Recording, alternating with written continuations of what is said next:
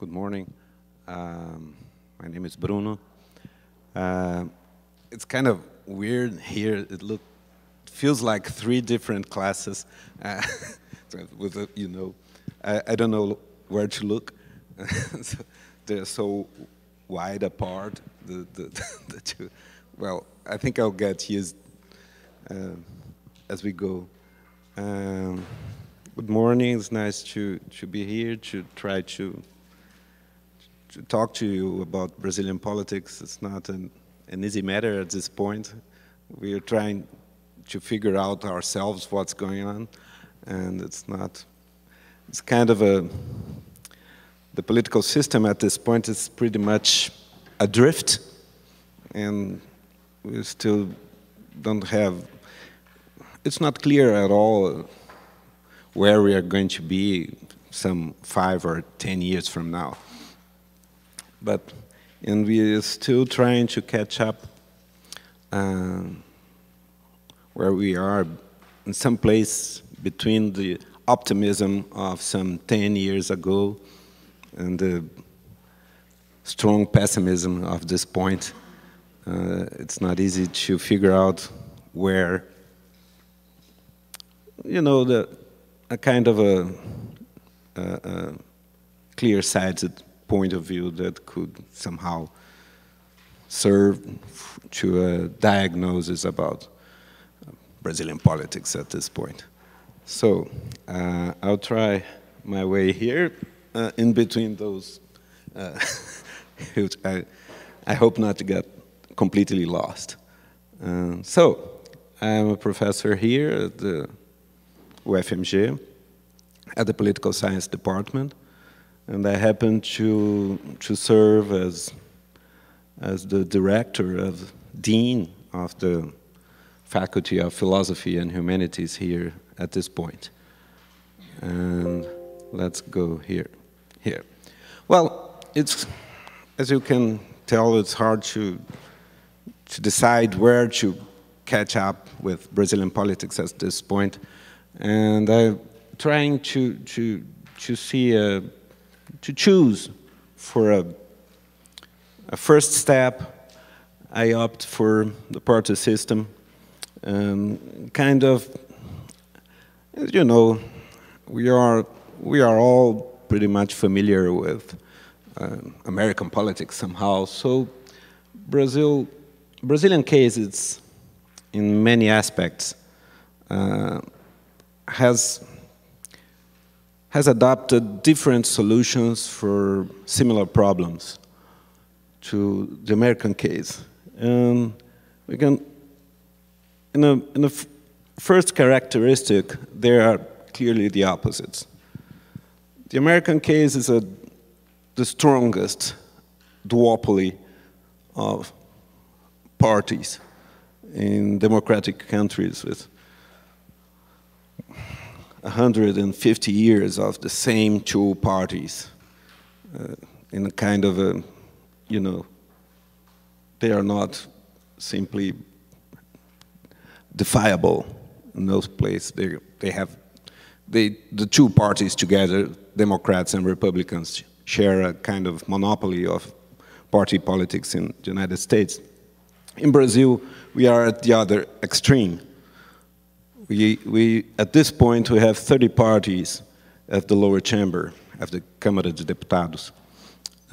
It's a national and global record for this indicator. And why is that? I will make this mistake. We can look to many things when we look to parties, and we can look to history and culture, but we are going to focus here in institutions. And electoral rules are clearly important, and they are more manipulable than the other aspects. It's hard to change electoral system, but once you do, the next elections may proceed by completely different rules. And this have immediate effects in party dynamics.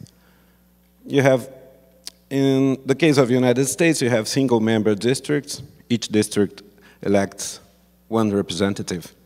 And so, all else being equal, this kind of decreased the number of parties, because you only have seats if you are the winner in a district. And proportional representation, all else being equal, increases the number of parties, as if you have 10 seats in a district, a party wins a seat if it manages to have 10% of the vote. So you're going all else being equal. This kind of is called the Duverger law. You know, proportional representation, increase the numbers of parties, single-member districts, decrease the number of parties. Well, in the case of Brazil, we'll see in a minute, you have an extremely, an extreme case of proportional representation, since you have large districts. You have some districts with, you know, the state of Minas Gerais elects 53 representatives in the lower chamber in Brazil. So every party that managed to have, say, 2% of the vote elects a federal deputy in Brasilia to represent Minas Gerais. So it allows a lot of parties inside of the system. So you have huge districts with tens of seats. So you have an electoral threshold that's very low, and then you have lots of parties. So this is pretty much mathematical. You know, there's a lot of, you know, theoretical reasoning about the political effects of multi-party systems, but it's not necessarily unstable in itself. But Brazil, you know, you may have, you know, half a dozen of relevant parties in a chamber. It's not a problem, not even if none of them has a majority, and they may manage to hold coalitions. So, typically, European political systems have multiple parties with a dozen of parties or so, and then you manage to govern. But traditionally, people used to think that presidentialism was not a good match for multipartyism, because in presidentialism, the mandate of the government, it's not tied to a parliamentary majority. So you have a president, they're going to govern anyway, and it not necessarily would have to manage a majoritarian coalition.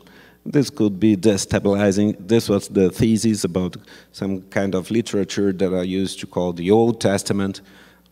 Can be illustrated by a nice piece of work by Scott Mainwaring in 1993 that argues is at exactly this point, that multi-party presidentialism doesn't used to work. Let me see.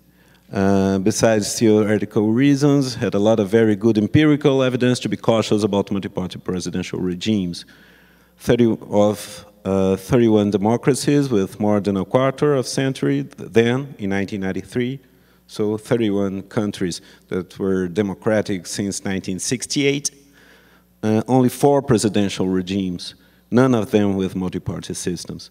And only one historical precedent, the case of Chile by the mid-20th century, that ended up with the coup by Pinochet.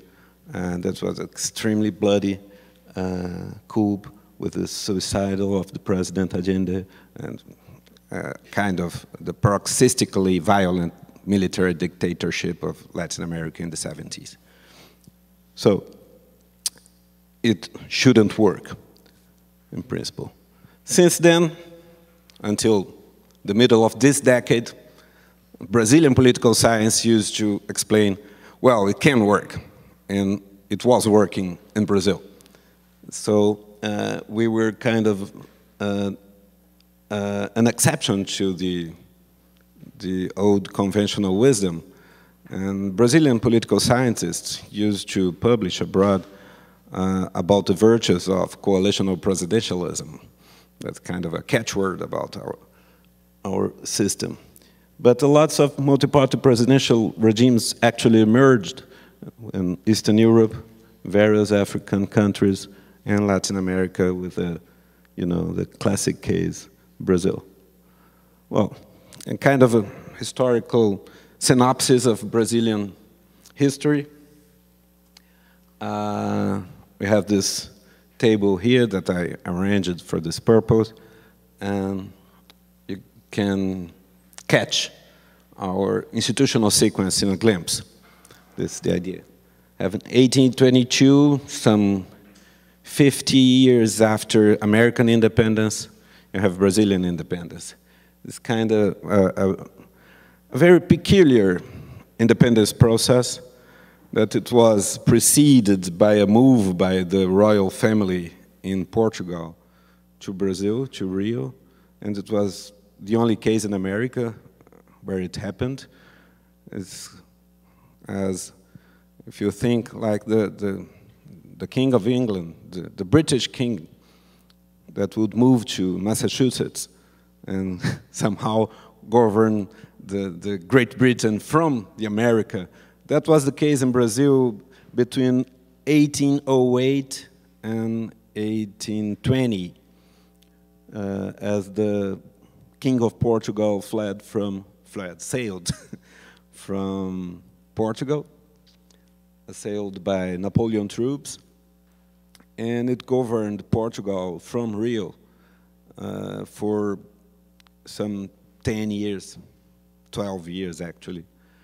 And since 1815, Brazil was not anymore a colony, but a United Kingdom of Brazil, Portugal, and Algarves, that is the southern region of Portugal. So it was kind of, the capital of the United Kingdom was not Lisbon anymore, but it was Rio de Janeiro. So it kind of a very peculiar situation where, then you had a revolution, not in Brazil, but in Portugal, at the city of Oporto. And then the revolutionary courts decided to call the king back.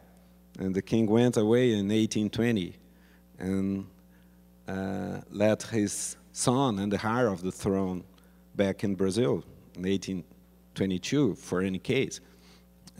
As you had the French Revolution just a couple of decades before, then you had good reasons to be cautious about what you do at that time. And then you had the heir of the throne, the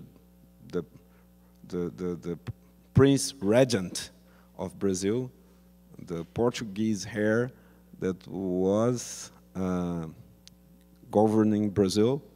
And in a couple of years between the departure of the king and the independence of Brazil, there was a revolution going on in Portugal, and then kind of a bureaucratic elite that surrounded the Prince Pedro in Brazil that was prone to, well, let's cut those ties with Portugal and let's take care of our own business, because, Portugal is unpredictable at this point. So it's a very peculiar independence process that made way to an independence history with an American monarchy, the only case of a monarchy in Americas, for 67 years, from 1822 to 1889, with based on slave labor. And it's very significant that you had the slavery until 1888. You're always a few decades behind things that are going on in the process in the United States, and then you had the independence in the American case in kind of late 18th century. Then you have in the early 19th century the independence process in South America, and here in Brazil with a kind of slavist empire that used to be called by our neighbors.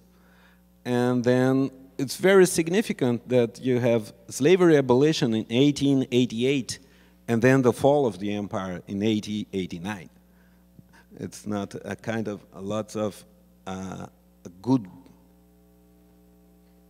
piece of landowners and slave owners, you know, alienated support from the monarchy to republic, shift allegiance, just as the abolition took place.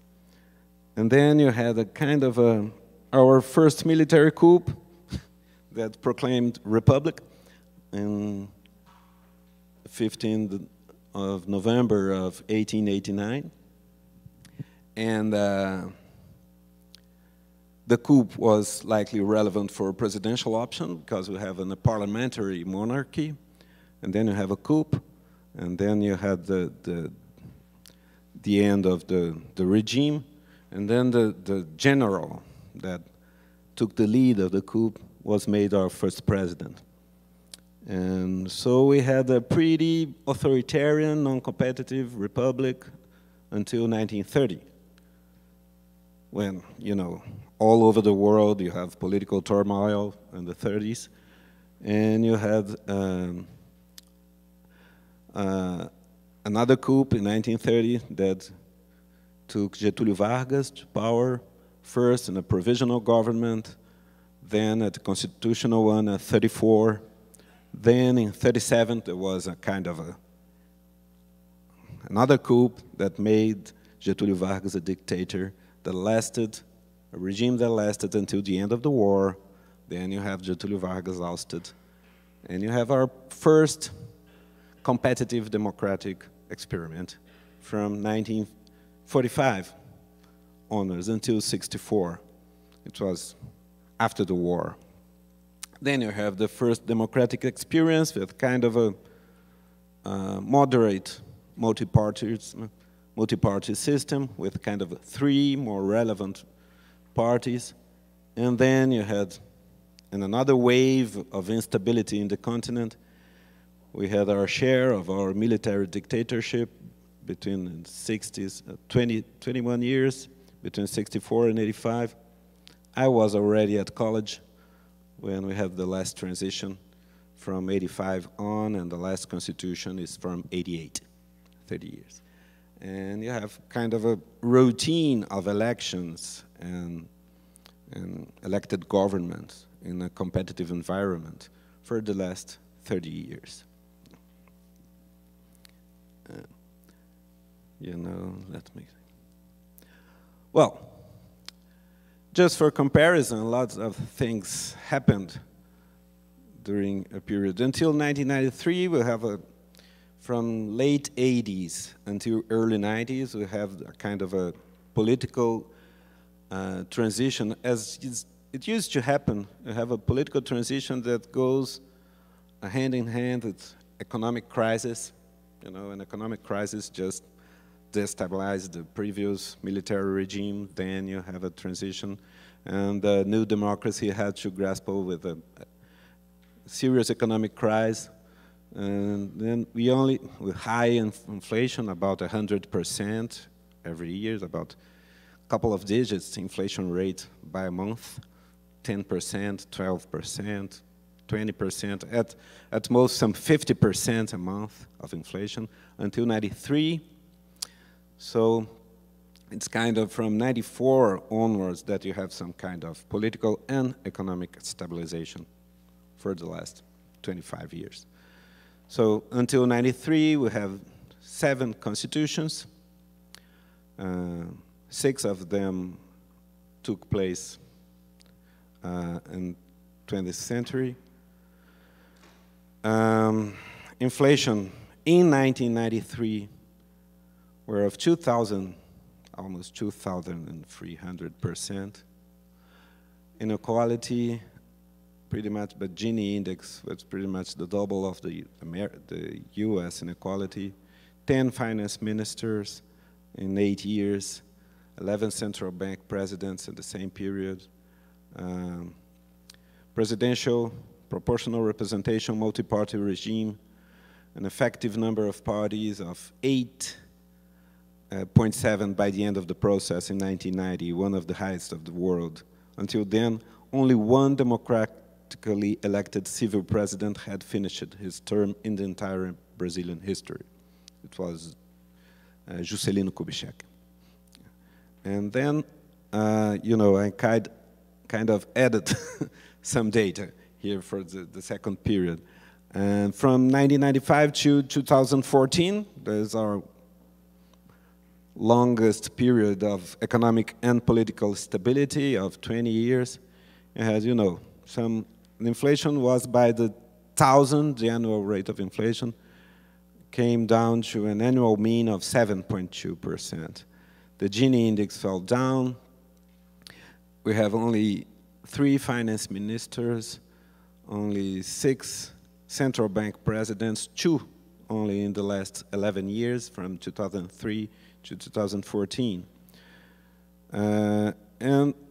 But when we go to political institutions, the number of parties, of effective parties in the lower chamber were not going down, were not normalizing, but they were actually increasing. And it came to 13 relevant parties, most certainly the highest in the world. And at this point, in 2019, there are 16 effective parties, you know, 30 parties we have at the lower chamber. Only 3 presidents in the 20 years of 1995 to 2014, all re-elected. At least the first 2 have finished their 2 terms. The third didn't manage to reach that. Yes. So Brazil, not only a multi-party presidential system with record number of parties, but also it has proportional representation with open lists. We don't have party lists that go to the polls, but you have individual campaigns and you can pick your representative from 1,000 of candidates. And House and Senate with kind of similar powers, and 27 states, thousands of municipalities.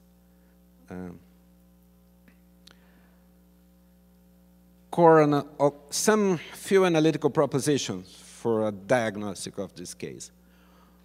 More than for the characterization of specific institutions, I like to base this in Lippert, a Dutch political scientist based on California for a few decades, and that made the distinguish between consociative and majoritarian, consociational and majoritarian institutions. As you know, majoritarian institutions is, for instance, a majoritarian representation, just like United States, when you have a single-member districts, the winner will take the seat and the losers will not have anything. You have a consociational trait in kind of a proportional system where you have 10 seats, and if you have your party have 10%, it wins a seat. So, at the beginning in the 80s, it seemed that Lippert was talking about models of democracy, models for different countries.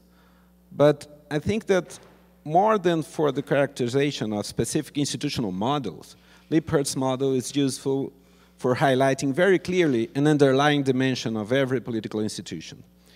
That is the concentration or dispersion of veto power. More than coherence, a good constitution will likely look for a balance, a decision system in which some traits apply to compensate, aptly compensate others. You know, instead of, you have a country that is majoritarian and a country that is consociative. Probably you're more likely to find in every country a combination that may be more or less fortunate, but a combination of majoritarian traits, institutional traits, with consociative institutional traits that kind of imbalance each other. That's where I'm looking for here. So, Under such a framework, every system should be precisely the opposite of a consistent or typical model. They should be a good mix of institutions that concentrate power with others that disperse it. This is made more formally and abstractly by George Sibelius in a famous book, Vito Plays. George Sibelius is a professor at UCLA in California. So, proper balance. If a decision system, taken as a whole, should seek an appropriate balance between majoritarian and consociational veto traits, then one could analyze the Brazilian case as a system that compensates extreme dispersion of power at the electoral system with an extremely powerful presidency. That's what was where we were in the last decade. So Sugar and Carey, a couple of American political scientists, in a famous book called Presidents and Assemblies, used to stress the point to Brazilian case as the most powerful presidency of the democratic world, that used to streamline political process under multi-party presidentialism by a huge concentration of presidential agenda power, presidential decree authority, centralization of legislative process, and relaxed majorities for amending the Constitution. So it gave a lot of power to presidents in Brazil. You see some, where we are going to, kind of a comparison. Here it's apt between Brazilian and American cases that have opposite solutions to the very same problem that I stated at the beginning. In the US, you have a strictly majoritarian electoral system that concentrates power on a few groups, compensated by strong mutual checks among different branches of government and a kind of a relatively weak presidency. In Brazil, you have a kind of a permissive, so to speak, open list proportional electoral system that is somehow, let's say, compensated by a strong concentration of prerogatives on the executive branch. Mainstream Brazilian analysis in the last few decades, for example, our colleagues Argelina Figueiredo and Fernando Limonge, in fact used to explain recent Brazilian government's relative success by the concentration of extraordinary prerogatives in the president's hands. Okay. So we somehow managed to overcome the, the curse of multi-party presidentialism because we compensated the dispersion of power among many parties with a strong concentration of powers in the executive hands and the president. Let's see where. It doesn't want to go here. So we're only talking about institutions here. It's worth a note of caution. As central as the institutions may be in managing or mismanaging our conflicts, these conflicts are antecedent to the explicit and conscious building of institutions. As O'Donnell once put it, Guillermo O'Donnell, an Argentinian political scientist, recently deceased, institutions are the scars of previous conflict. If we have this or that institutional design, is, you have the problem, you have to fix it somehow. And the scars are there. Political institutions are our main operational levers. You can't just change culture just like that. We should behave differently, so let's go. It's not like that. You have somehow to pull some levers that are always institutional somehow. They set the framing under which we take our decisions. But we should not be shy in pursuing also structural or sociological explanations for authoritarian or democratic regimes. And we have some indicators in Brazil that would allow some optimism at first sight. Besides institutional features of the New Order, as the Cold War favored authoritarianism everywhere, Now the deep transformation of Brazilian society that took place, coincidentally or not, under military rule, ended up favoring democratic stabilization afterwards because you had a lot of more complex economy and society to handle. Let's see what this complex society do with kind of a Bolsonaro. Let's just hope that it's going to be helpful. I don't know. You know, just to have some figures, in the 60s, we have a country of 70 million people that doubled its population by early 90s. And then you had from 150 million to 200 million people in 2010. The rural-urban mix, you know, went from a population that was 60% rural in 1960s to 15% rural in 2010, in just 50 years. And at this point, we're still waiting for the census of next year, that is itself in the middle of political discussion. Illiteracy among adults in 1960s and mid-20th century, were roughly half of the population, and came down to 20% in early 90s and to 10% 10 years ago. And it's now pretty much residual. And the primary, secondary, tertiary distribution of labor force, you know, primary sector being agricultural and extractivistic labor, secondary basically industry, and tertiary services and commerce. And you had, you know, the majority of the labor force by mid-20th century were in primary sector. Then by early 90s, you have, you know, 50% tertiary urban work, and basically the other 50% were split in half between primary and secondary. In 2010, you have only 6% of the labor force in primary sector, and a quarter of the labor force in industry, and 2/3 in the tertiary sector. At this point, it's not clear what's going on with our industry. It's very likely that the share of the labor force is going to be under the 20% that it exhibited 10 years ago. We are going through a kind of a industrialization process, and the share of the industry in our gross national product is declining more rapidly than it should be, especially as we were still catching up. And it's not a kind of an old industrialized country that's just going to high-tech services in Silicon Valley. You know, you may be emptying industrial plants, exporting this to China, but you have high-income, high-tech economy going. It's not the case. Lots of people talk about a kind of a reprimarization of the economy and a kind of early deindustrialization process. So we have a lot of interrogations about next year,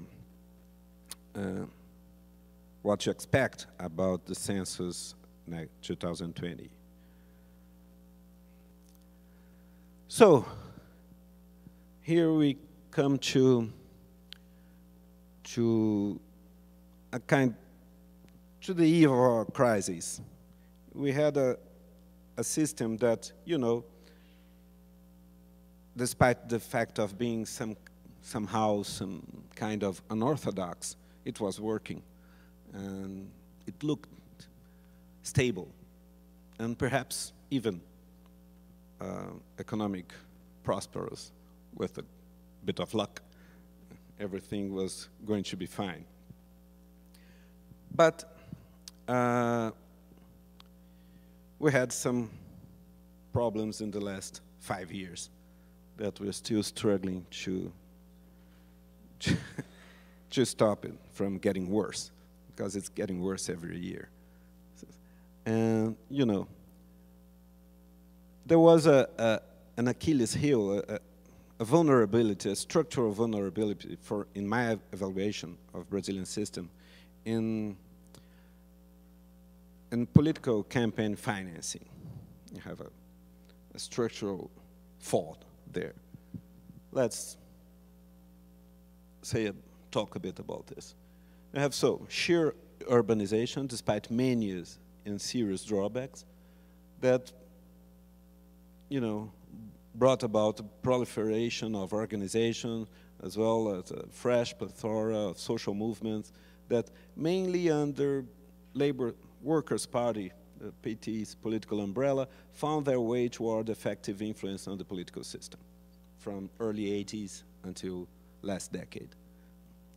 And you have some institutional differentiation and specialization taking place under 1988 Constitution that was allowing the system to control itself.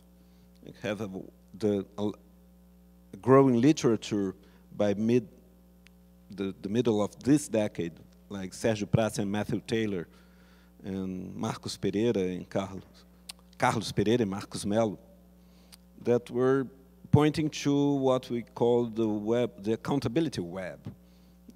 Control of organizations, whistleblowers, autonomous institutions that would be able to check our otherwise extremely powerful presidency. So that's the point. Some people were concerned that, well, if we are imbalancing our system, empowering the president, perhaps we'll be courting a kind of authoritarian solution. And those people, were bringing the optimistic counterpoint to this, that we have an accountability web, a system of control, very differentiated, a lot of institutions that check the president. So until recently, things used to look pretty good. And the hidden variable, to my opinion, campaign finance. This is a problem pretty much everywhere. But here it had really disruptive effects. An institutional feature that is crucial to the connection between formal political institutions and society at large. Because, we have, some people are richer, some people are poorer, but we are all equal in our political rights and have political equality. We go to polls and we vote and have the same importance in this process.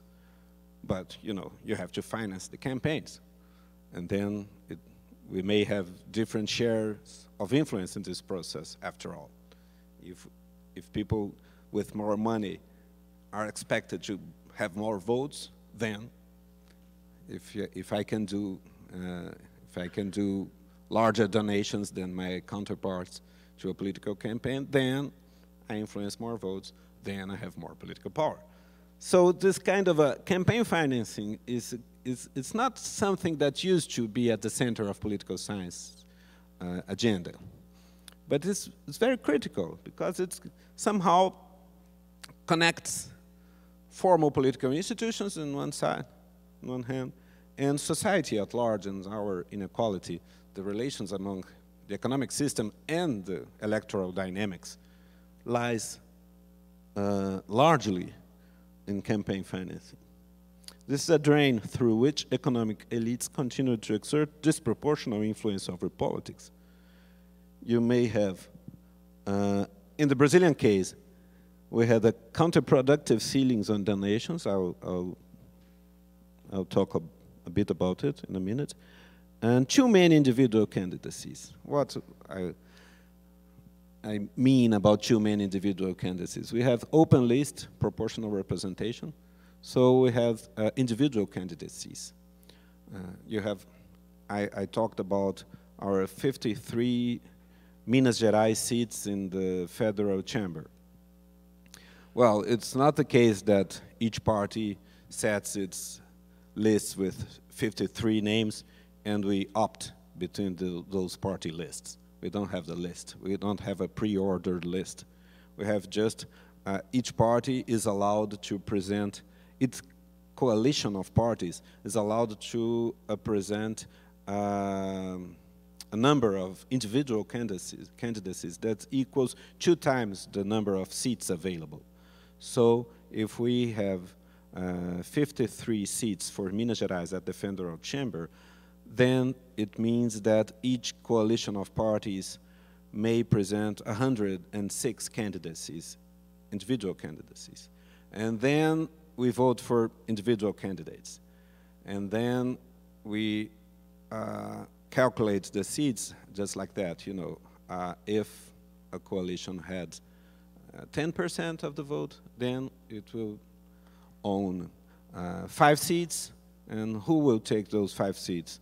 The 5 guys with most voted guys at that list. So they conduct individual campaigns, and so at each election we used to have 1,000 or 2,000 individual candidacies. You have 30 parties, and then each party may present about 100 candidacies, so you may have even 3,000 parties, 3,000 candidates. And we used to have 2,000 candidates in the last election. So you have lots of individual candidacies. You cannot make political sense of 2,000 candidates just asking for a vote. It's extremely fragmented, and they are politically weak, those candidacies. On the other hand, we have a ceiling on donations that, well, it's a good thing. You should have ceilings on donations. But the ceiling effective in Brazil, it's a share of the income of the donor. So each one of us is able to legally donate until 10% of our gross income that we had in our how do I say that, imposto de renda, revenue, in our tax allowance. So if I earn $1 million, if I earned 10 million last year, then I may donate $1 million. If I made 10,000 bucks, then I may donate 1,000. So the law allows me to donate proportionally to what I have. So it's kind of weird. And then the rational candidate should seek for donations with who? They will go after rich people. They're not going to have a huge campaign for crowdfunding. It's not efficient if you have your whole budget sponsored by one donor, if he is wealthy enough. So it's kind of on one side you have an extremely fragmented demand for money with 1,000 candidates at the same district. On the other hand, you have an income ceiling, a ceiling on donation that is proportional to the wealthy, to the wealth of the donors. So you have an extreme concentration of the supply of money with an extreme dispersion of the demand for money. So you have a market for electoral financing that is hugely unbalanced in favor of the donors. The donors has the upper hand in this market. If I am a big donor, if I make billion, I can donate 100 of millions. If I make, I don't know, 10,000, if I make $50,000 a year, then I can donate only, if I go insane, I will donate $5,000. So it's really a game that is, campaign finance it's pretty much a rich people business all around the world. But here we have a peculiarly perverse mechanisms that induces even more concentration of power in the source of money. So, concerns. We have a kind of a hyper-presidency that we used to to settle our system with a hyper-presidency that risks a too strong demoralization of the legislative branch. Weak legislatures, too many parties. People have relatively low identification with parties because the campaigns are individually conducted. And representatives. The long-run effect, as always, remains to be seen. And it doesn't seem good at this point. Development of control institutions gave way to a feeling of increasing corruption as more malpractices surfaced. Scandals became far more frequent. It's not that things were going worse in corruption, that we were, as much as we were unveiling processes that always took place. Then, when the economy faltered, and it faltered by early this decade, by the mid of the last decade, and yes, Dilma Rousseff's government mismanaged economic policy. When the economy faltered, it revealed a system extremely dependent on the economic and presidential performance. As a bicycle that, you know, this cliche, that permanently has to run or will fall. Victimization by success, rising life standards and consumption, rising expectations, relative deprivation, even under minor frustration. And the frustration in economic terms were not minor.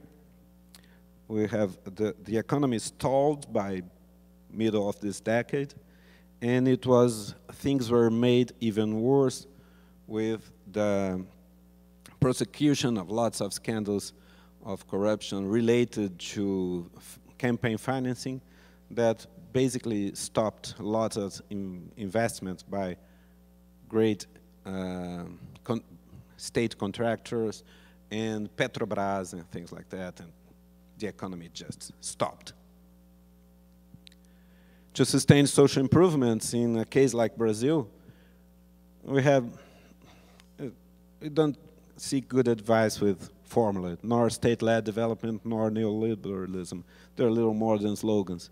State versus market trade-off is pretty short-sighted. We need them both, efficient, dynamic markets, as well as strong, fiscally and institutionally sound states, in order to be able to step up productivity, produce enough wealth, and on the other hand, effectively impose regulatory compliance. But as the political and economic environment soared, you know, the space for compromising and agreements, constructive, long-sighted agreements, gave way to, you know, blame shifting and finger pointing and accusations, and both sides and all sides were just fighting to imprison their own adversaries.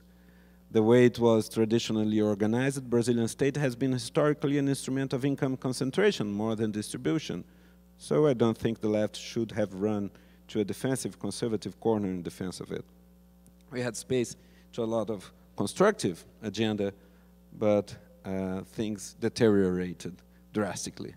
In the recent crisis, economically, we had the end of China-induced easy growth period with commodities boom of the last decade that favored the period under Lula government.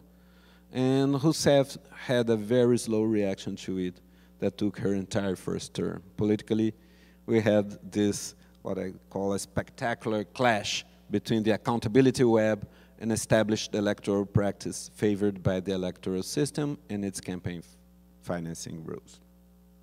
So the economy stalled, and you have this, you know, foreseeable clash between the accountability web on the one side and our bad campaign financing rules on the other.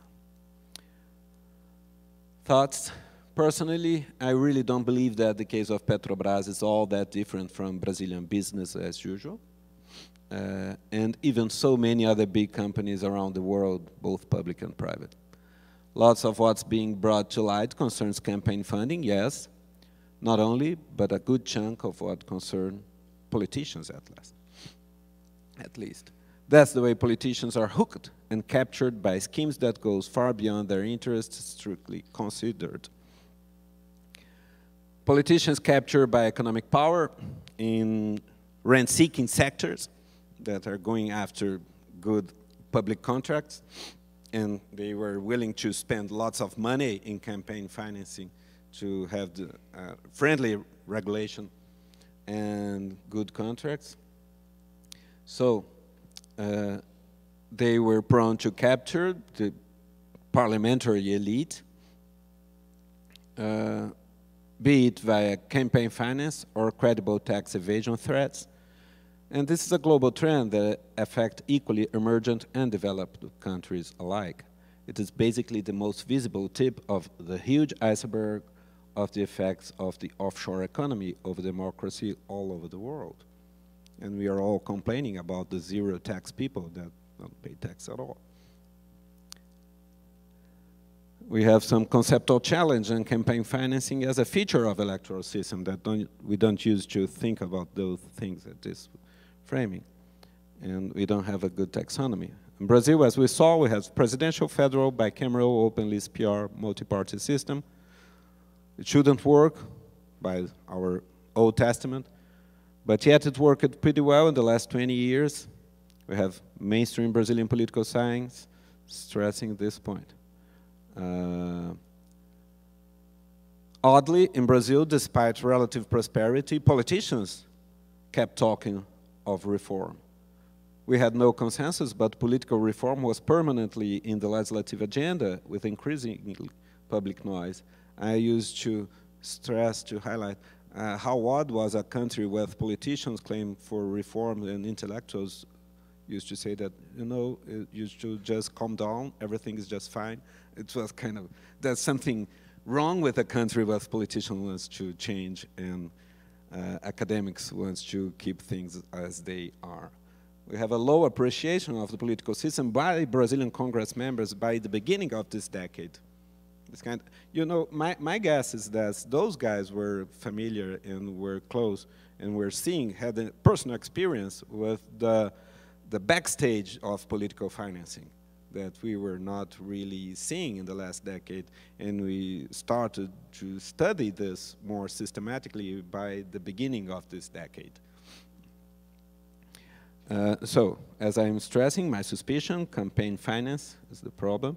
Bold proposals of change in the electoral system were being submitted in the National Congress since 2003, and I was led to believe that, as I told you, that they don't interact well. You know, we have this, the open field with hundreds of candidates just made home for a huge dispersion of the demand for money, and the rules that favor big donors just induces a huge concentration of the supply of the money.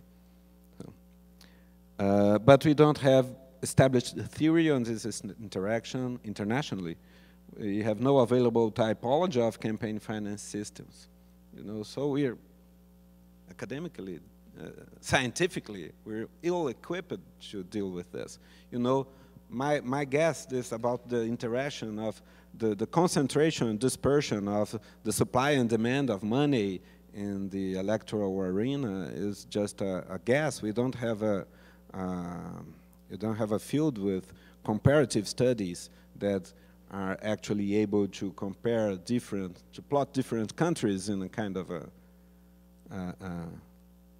Cartesian plan and to make a comparative diagnosis. So we have no established theory of this interaction and no available typology of campaign finance systems. It's an open agenda. Offshore politics has a lot of consequence for this, with tax havens draining resources everywhere. There's lots of gases, crude gases here that I just throw on the on the tail. And let me see. I made this presentation that I will use to close this talk here and to make room for a conversation, if you like. I made this presentation, and by the eve of Bolsonaro election, kind of a couple of days before, I was in in Denmark, in Copenhagen, and the International Anti-Corruption Conference. It's a kind of a curious setting because it's not that much academic. It's lots of people from NGOs and World Bank and multilateral institutions kind of grasping how to deal with corruption. But I thought it wasn't a pretty much single-minded thing that you just get rid of those things with good controls and are not really looking for the iceberg below the surface of what's going on. And lots of the corruption literature feels excessively at ease with rankings of most corrupt and least corrupt countries. But if you think just 10 seconds, you realize that corruption is transnational. You know, it's a kind of an asset that is laundered offshore somehow.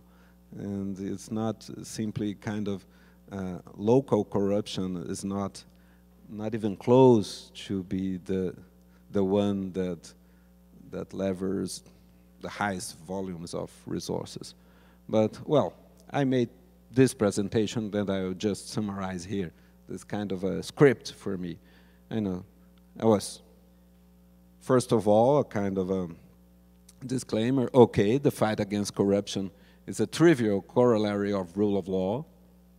Nobody can be reasonably against the fight against corruption. Nobody can be publicly for corruption.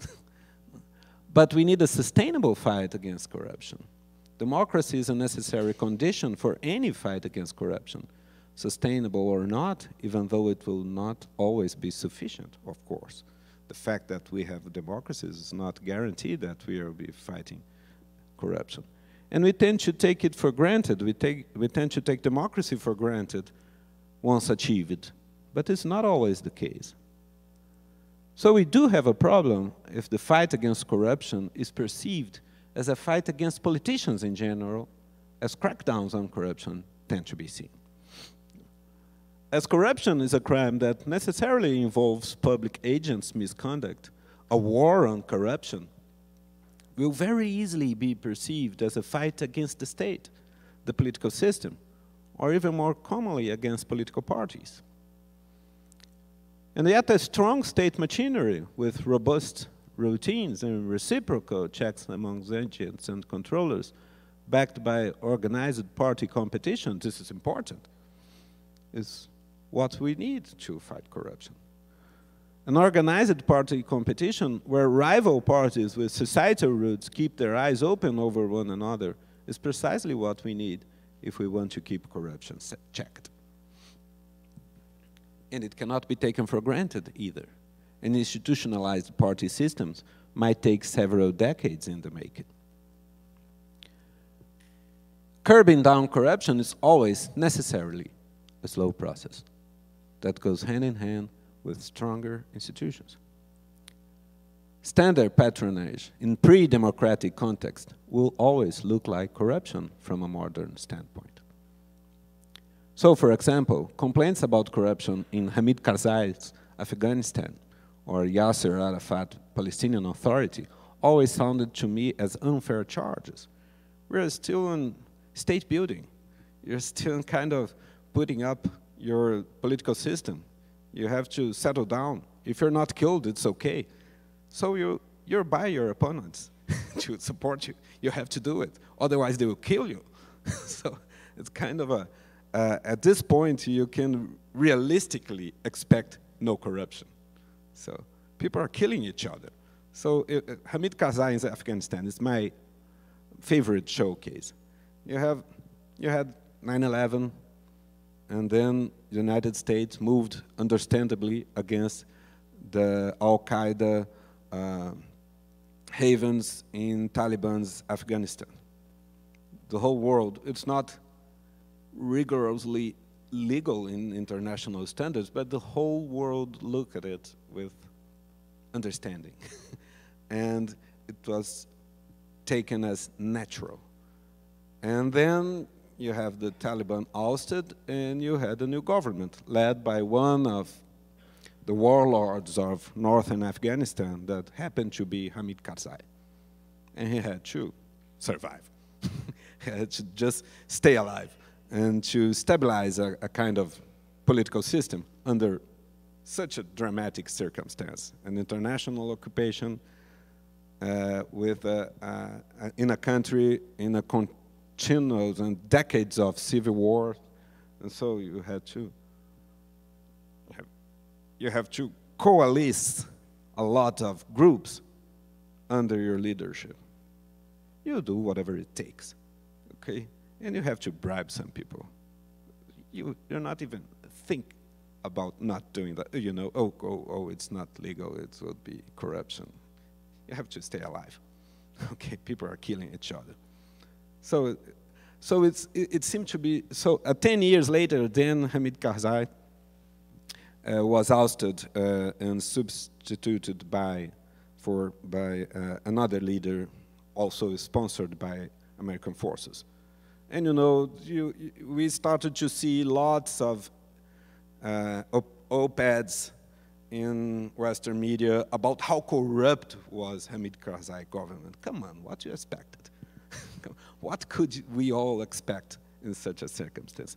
Would you expect simply the rule of law and people just having impersonal allocation of goods and resources by the due process of law under when you're at the same time under foreign occupation fighting Taliban? And it's not really, it's pretty much laughable.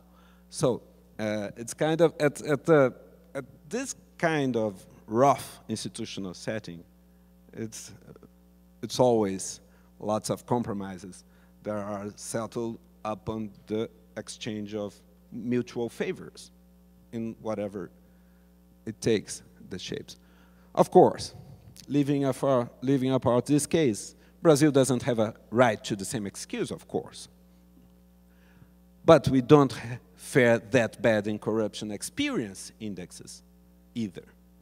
You have a perception of corruption far higher than our experience of corruption index. So this is telling. When we are asking people about if they experienced paying money or receiving offers of money for this or that, it's not that common in Brazil, as it is the affirmative question about Brazil is a corrupt country. Yes, yes, yes, yes, it is. You know, so one thing is the idea that, you know, I see a lot of this stuff in the TV. The other is, have you experienced that?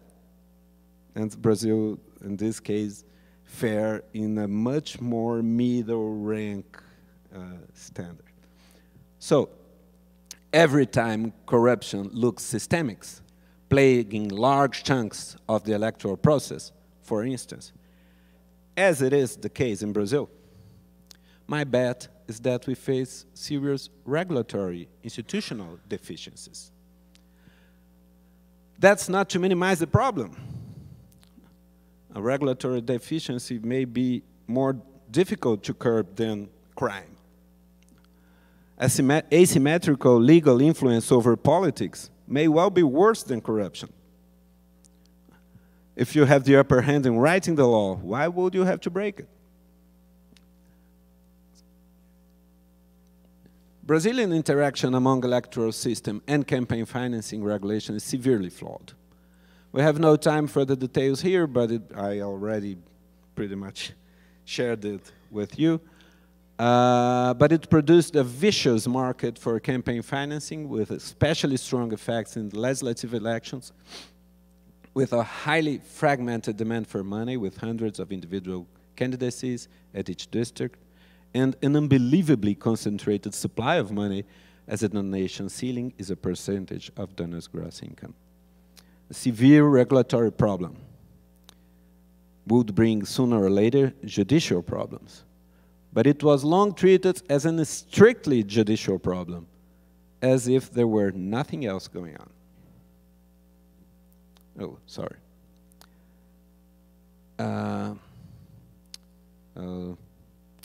I hate this. At a point in which legal private, although extravagant, electoral donations are routinely depicted as bribe by prosecutors, by plea bargainers, by the media, and now, since 2016, by the courts. You know, we started, a couple of years ago, we started to prosecute people. A couple of years ago, about 100 of representatives were prosecuted in a single decision by a Supreme Court justice, using largely as probatorial material legal donations that were just too much money. But you know, it's allowed. The law permits, but it's absurd. JBS alone, a kind of a meat industry run by notorious Joesley Batista, JBS alone made 300 millions of reais in 2014 election and donations. It was 1/10, 10% of all the money in the campaign was provided by JBS. So of course, it smells bad, but it was legal. It was less than 2% of their gross income. It cannot work that way. It reminds me the heterodox shocks that plagued anti-inflationary policies in the 80s. Prices freezing, political demagoguery, public euphoria, and severe deterioration of the economic environment in the aftermath. I can't help expecting the same about corruption fighting in Brazil for the next years. We may even destroy the political regime, and things will always look worse. I used to play in a small piece with this parallel. You know, we had the Real plan, Plano Real, that was in '94, our watershed between high inflation and low inflation. But before, in the 80s, we had lots of plans that freezed prices and changed the currency and things like that. The most notoriously, the Cruzado plan, Plano Cruzado. And I used to say that Lava Jato is the Plano Cruzado of corruption fighting. You know, kind of a spasm, a kind of a shock of repression with no realistic way of dealing with the problem. Lava Jato is a conscious imitation of Manipulite, as it is testified by Sérgio Moro piece from 2004, where he touts many kinds of unconstitutional civil rights abuses in order to use the media to keep pressure over the political system. The bad results of the Italian case are already manifest. Now Brazil drifts the same way with darker implications. In our case, human rights and civil rights are by now electorally framed, as they were electorally framed last year, as dangerous leftism, and death squads are receiving a political carte blanche with frightening consequences at the next corner. As courts have been dragged to the center of political infighting, as they are in this very week, they started to lack the authority needed to adjudicate potentially bloody disputes, especially as the Supreme Court has been shifting jurisprudence quite frequently on sensitive matters, occasionally against the letter of the law, as it's notoriously the case about the imprisonment of former President Lula. The fight against corruption is badly needed and welcome when it is itself strictly legal, conducted under established constitutional framing. Its success requires explicit routine, circumspection, and self-restraint by prosecutors, consistent checking, a better equipped accountability web. And we were building it, most of all along the last couple of decades, as lots of studies testify. But this web remained itself largely unchecked. Perhaps PT's worst legacy, by a mix of arrogance and naivety, the party might well have weakened controls over controllers. By lots of traits, they gave way to abuses by the controllers. At this point, closing up, Brazilian political system falls adrift, prey to an institutional predator, Jair Bolsonaro, that happened to seem weird enough to attract loads of people sickened by years of sensationalist media coverage of political corruption. It is going to get worse, even about corruption. The bigger chains of corrupt transactions are nowadays transnational, especially so under financial deregulation and the proliferation of tax havens and secrecy that allows for staggering figures of tax evasion and illicit international financial flows. I simply cannot see how can we hope for a less corrupt political environment at the national or transnational level if we adopt the rhetoric of purging entire political systems that new democracies manage, however precariously, to build. That's it. Well, I hope that it makes sense. You know, we had to fly over a lot of small piece of information. I hope not to have destroyed all the time we had. I don't know. Still, 10, 15 minutes, a nice time. I don't know what you used to do at this point. We have some break, or if we go immediately to some conversation, but it's up to you what you used to do. I'm glad to follow you. How do we manage this? Okay, 5 minutes break, okay?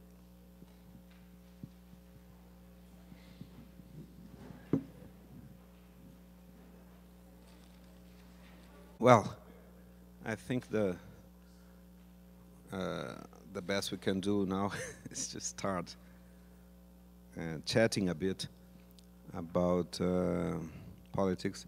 You know, I had to encapsulate in pretty much an hour of exposition of lots of information about Brazilian politics. And as I told you, I wasn't quite clear about where to start. And I tried to explain a bit of things about electoral system and party dynamics and things like that, trying to converge to Brazilian current politics in a glimpse. Well, now I'm at your disposal to any doubt, questions, complaints, please. I don't know if you need a microphone too. How are you doing this? Are you recording? I don't know.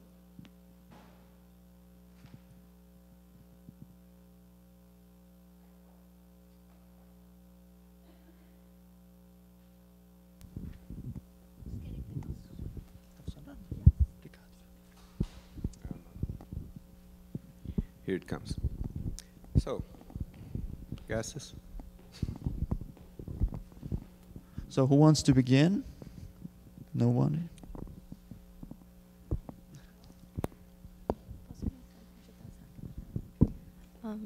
Thank you for the presentation.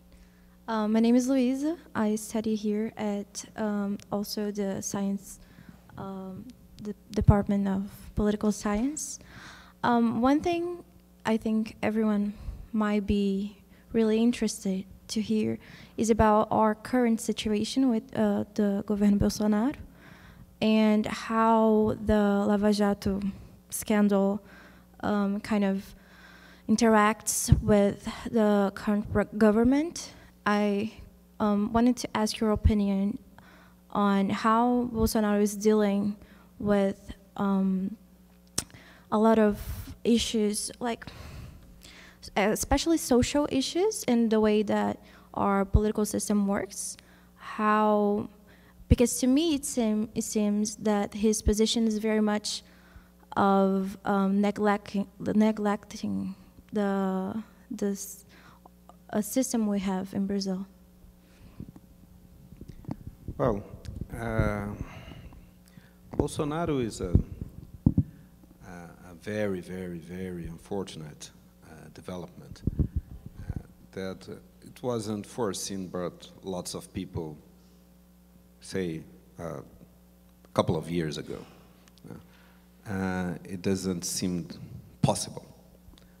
If you ask people about his prospects in mid-2017, there would be few people, very, very few people betting on Bolsonaro prospects. Lots of people would say that he was bluffing just by saying he was going to run for president. Oh, he's just wanting to show up and to bolster his campaign, possibly for the Senate from Rio de Janeiro and things like that. What made it possible? Well, first of all, the sources of stability in Brazilian case are not rooted in some kind of shared sense of political values under the norms and principles of rule of law. It was never the case. And so it's a system, a society is structurally vulnerable for authoritarianism. It's very, very, very receptive for authoritarian solutions if things go bad. It was always captured in surveys at any point. We only rivals with some case of Russia, things like that.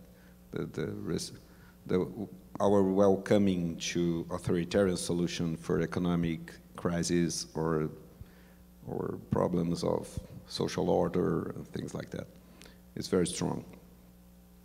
But above all, we had a kind of years and years of a very negative and sickening coverage of politics.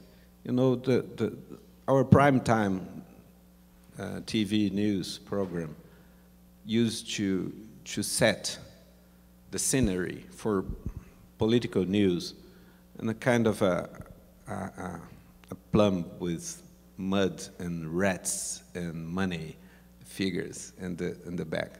When we're talking about politics, we're talking about something dirty, and you know, and so the things it made perfect sense in hindsight that people just went to a candidate that showed no respect for democracy or anything like that.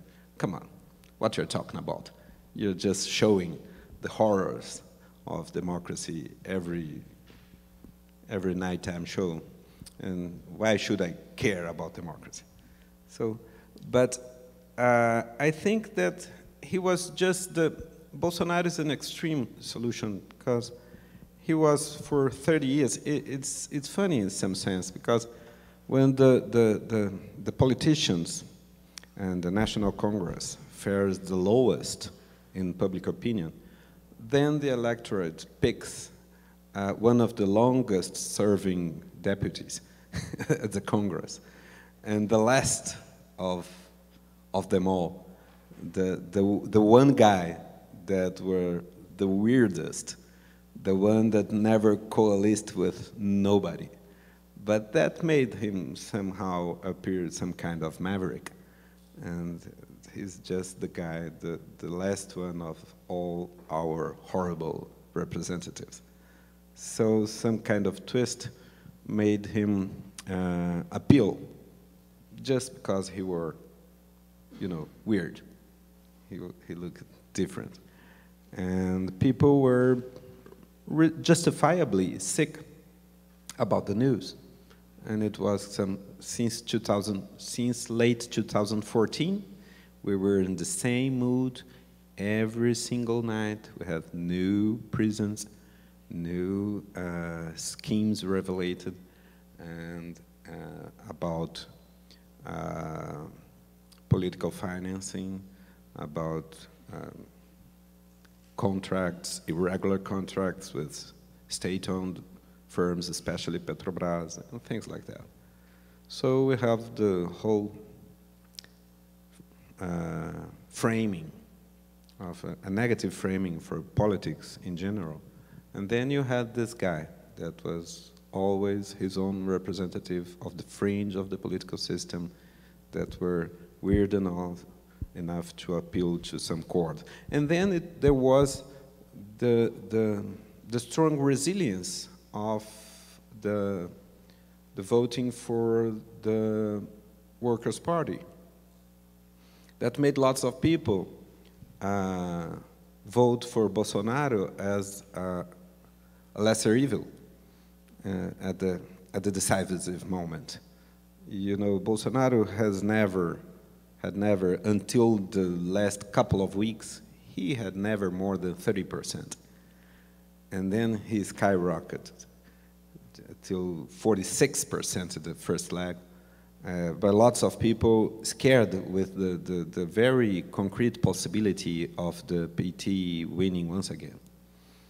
So it was this matching of two factors. Lots of people truly disenchanted with the political system at large and even democracy itself. That it was a kind of a minority still. And lots of people that simply couldn't handle the possibility of a fifth straight victory of PT. Be it because they were never sympathizers of Workers' Party from the beginning, be it for people that simply couldn't stand anymore the same mood at the primetime TV. It was always, oh no, it's not going to stay the same thing all over for 4 more years. You see, lots of people that simply could stand anymore, lots of us couldn't simply stand anymore. That, you know, so if PT wins again, then all the setting, all the scenery, all the mood stays the same in our traditional polarization, and things are not going better. You know, unfortunately, Bolsonaro is a jump in darkness, complete in all senses, in all metaphorical sense that you could stare. He was never committed, even superficially, to no procedure that was formal or impersonal or democratic anyway. The kind, just an appeal, very rough about, I used to call him, just after taking office, a predator. That's a figure, a metaphor that I use today again. It's a kind of a predator. You know, the political system was a feeble prey at that point. And Bolsonaro is a predator, is a kind of the guy that is hostile to the system. What's his platform? What's his, he has no policy advice. He has no policy repertoire. He just, wherever he sees a policy or a bureaucratic or impersonal procedure, his gut instinct is just to dismantle it. So let's undo it. Okay, so in a country like Brazil, it may simply give way to violence. You know, it's kind of a country where we're still struggling for rule of law. We have just 30 years of continuous rule of law. Just a kind of a, you know, one generation. Okay, we have the age of our fathers when the Constitution was written. Now, so it's just a matter. You have a lot of hard time to just providing the police forces with good intelligence about fighting crime. They used to rely basically on violence. And that's why this is a deep affinity that a government led by Bolsonaro has with private militias. Because it's just, you know, there are some bad guys out there doing bad things, so let's kill them. And you know, there are all those human rights guys that don't know what they're talking about. They're just some commies, and kind of, it's very rough material. And the Brazilian circumstances must be profoundly destructive. That's the point. Someone?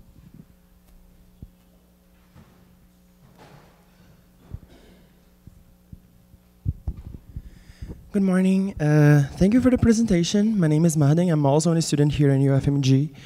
And my question is related to hers. Okay, it could be like a dumb question, but here we go anyway. What do you think is happening from now on? I mean, some people are saying he will not be able to keep this for these 4 years. Some people say he's quitting. Some people say we have this vice who's going to kick him. What do you think is happening? I mean, in your opinion, like personal opinion, where do you think we're going? Okay. Well, let's speculate here. It's a kind of, it's very, it's not a typical government, so we're not in charted terrain here to just, you know, when you have this and this trait, then you expect this or that. We're kind of in a misty environment that is hard to discern what to expect next. Well, there are lots of things here possible. First, its own relation with Lava Jato. It's kind of murky. And he was made possible by Lava Jato itself. Then he just co-opted Sérgio Moro. So there was the Lava Jato party, the anti-corruption party, let's say like that, tend to merge with Bolsonaro. Then you had Queiroz and the Bolsonaro's aide that were being investigated by kickbacks to Flávio Bolsonaro. So, of course, Queiroz works close with Jair Bolsonaro for 40 years. He's not a Flávio's man, he's the president's man. And at this point, you have the Supreme Court moved to halt the investigation. And so it tends to put a lot of stress in this coalition between Lavajatistas and Bolsonaristas, because at this point, lots of people involved with Lava Jato, a lot of prosecutors, they were very loud and outcrying against the Supreme Court decision, denouncing that it was the strongest blow that Lava Jato ever suffered. And it came in a decision that was demanded by the president's son. So it's kind of it's a tricky environment. It's hard to discern all the people. Lots of groups that were not that relevant, that became relevant in Brazilian politics in recent months. Not only the religious evangelical blocs that I think that they came closer to power and they are not going backwards. They will stay more influent than they used to be for decades to come. I think this is an unfolding that must be respected. Lots of people that really converted to evangelical religion, it's not going back. Bolsonaro may be short-lived, may be a short-living figure in all this thing. But all the darker content that comes up to the fore with him tend to stick, I think. That's the point. You know, some things may happen for accident in the first time. And then Bolsonaro shows himself to be, you know, unfit for office and somehow be kicked aside by Mourão, a general that is his vice president that seems more suitable to the job, more normal than Bolsonaro. Then it's likely, it's imaginable that Bolsonaro be sidelined at some point by some way. But I don't think that all the repertoire, the political repertoire, that some kind of some positions there are more openly politically authoritarian and socially conservative that came to protagonism with him, they're not receding. I think they came to stay. And this, even if Bolsonaro is unsuccessful in the end himself. personally. So it's possible, perhaps it's pretty much likely that PT may survive as the main receptor of leftist voting. I think the 2018 election was a survival election for PT, and it was successful in this point of view. They managed to have 45% with. They lost 2/3 of their local mayorships and municipal elections, local elections in 2016. And then it fared very badly for them for parliamentary elections in 2018, since they lost the support of 2/3 of their local power. Then we could expect a shortening, a deep shortening of their representation in the lower chamber in Brasilia. And they managed to stay alive with the larger, you know, they have a cut from 70 to 50 deputies, but the fragmentation is so deep that they managed to stay as the bigger party, and for a tiny fraction over Bolsonaro's party. So it's quite symbolic, because it was 11% of the seats, but it's a feat, and if they don't panic, they tend to survive with the memories of the successes of Lula in presidency and the virtual monopoly they have over unions and civil life. And so I think PT tend to survive as one side of the basic political cleavage. The other side is harder to see. Will be if Bolsonaro is going to a second run, Sérgio Moro, some general, perhaps Mourão.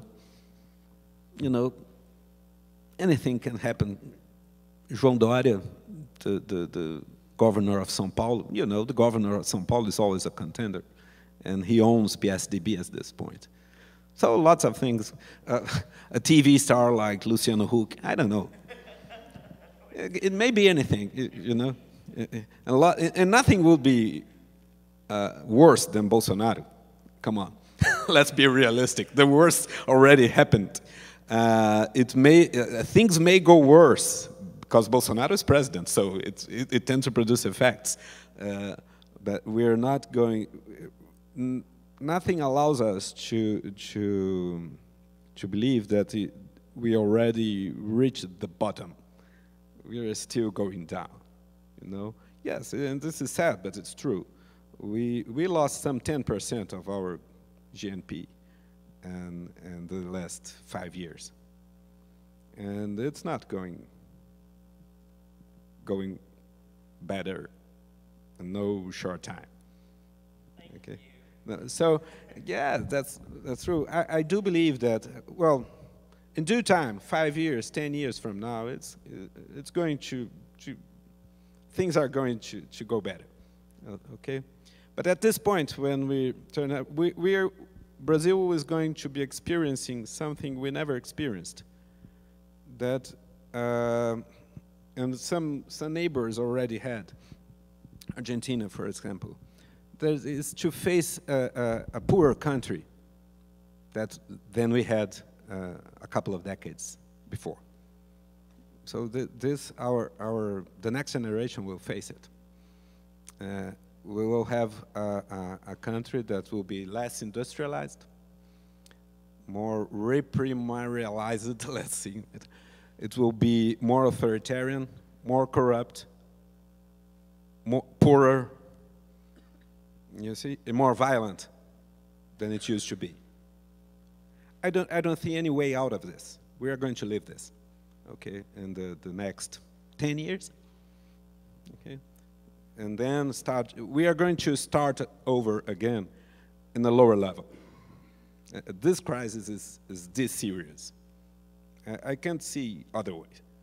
So we are going, and if things stabilize more quickly, say, let's say that Bolsonaro is basically an ineffective president and then he's ousted or irrelevant at 2022, and then we have some kind of normalization, and politicians and media and you know, and patronal associations, frightened by the prospects, start to cooperate with each other and have a more prudent, moderate tone, and things stabilize. This is the best scenario. Then by 22, we have a succession of weakened Bolsonaro with a more cooperative environment among political elites. That would be perfect. It's the best we can hope. I do believe that in such a scenario, there will be a left-wing candidacy probably led by PT, and on the other side, a kind of a coalition that will never resemble again the Fernando Henrique Cardoso's PSDB. It will never be that Avenida Paulista tucanismo. Okay, it will be something more socially conservative, politically authoritarian coalition that will be vocalizing the more market-friendly agenda. It will be an environment more harsh, more ideologically divided in a way that will be deeper than the our experience in the 90s and the first decade of this century. You know, we had a peculiarly peaceful political environment between Collor impeachment, between 1992 and 2013. 21 years of exceptional stability, for good or bad. But was even the universities were calm. You see, politicians wanted that funny thing that I used to stress. Politicians want to change a few things, and intellectuals just, oh, you know, things are perfect. Just forget about it. You know, academics were just saying everything was fine. It was okay. The world was perfect. It was going to go better. You know, I'm doing a caricature here, but the mood was very optimistic. The politicians were the ones that, you know, there's some problems right here. And we used to read this just like, you know, they're losing ground to PT, so they are complaining. And that was not that simple. And at this point, when we stabilize again, it will be, you see, the former configuration after the successes, the redistributive successes of Lula, it was very biased for the PT. Because, you know, PSDB lost what Fernando Henrique himself called the povão. And they were confined to a small fraction of upper middle classes and some rural southerner fringe of the electorate. And the median voters was in the last 10 years clearly petista.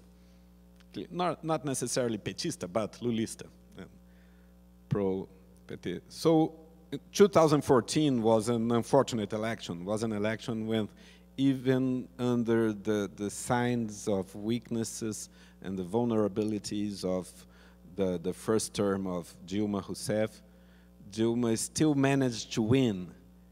And I feel that at that point, lots of people just gave up. And, you know, it's not going to work that way. And lots of a good chunk of the political elites were prone to adopt more harder practices and harder tactics to go after an impeachment, you know. And it was a kind of an unfolding that was, you know, lots of things were going in parallel. Lava Jato was a sign of excessive autonomization of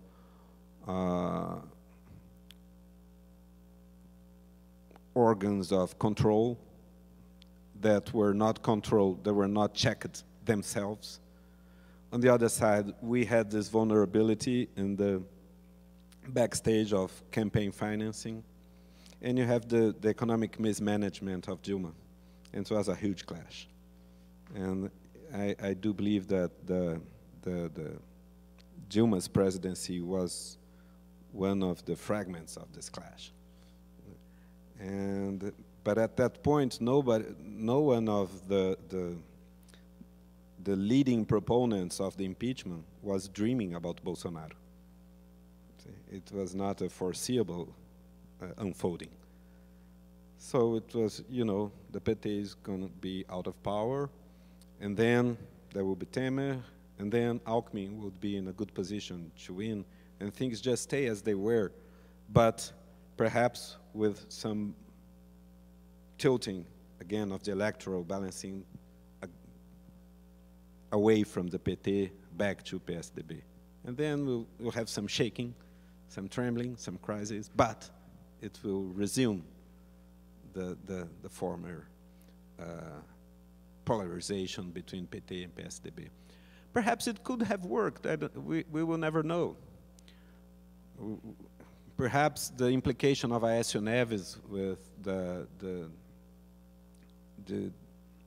the cooperation by Joesley Batista had derailed the PSDB. Perhaps it was the assassination attempt against Bolsonaro that could have saved his candidacy and derailed definitely Geraldo Alckmin. We'll never know. But at this point, I do see it's that, you know, the religious evangelical base used to vote for PT until 2010 by Edir Macedo, Silas Malafaia, etc. They were with Lula. And it was not a kind of an organic alliance. It was just a leadership combination. But they were delivering votes for PT, not after the impeachment. And at this point, they were probably the crucial source of votes that gave the edge to Bolsonaro. So they learn that they have a way to define elections themselves. So I don't see them stepping back from that position. At this point, they are not prominent in the Bolsonaro administration, and it may turn them bitter against Bolsonaro too. But I would bet they would try to take advantage of the possibly pivotal position at this point. And then I think that we'll have to get used to a scenery where they will be very prominent in electoral alliances and the definition of our electoral cleavage. And they may try to take advantage of this. See? So this is how I'm looking forward. I don't know, I can't tell about the prospects of Bolsonaro, Jair Bolsonaro himself. He may be turned irrelevant quite quickly.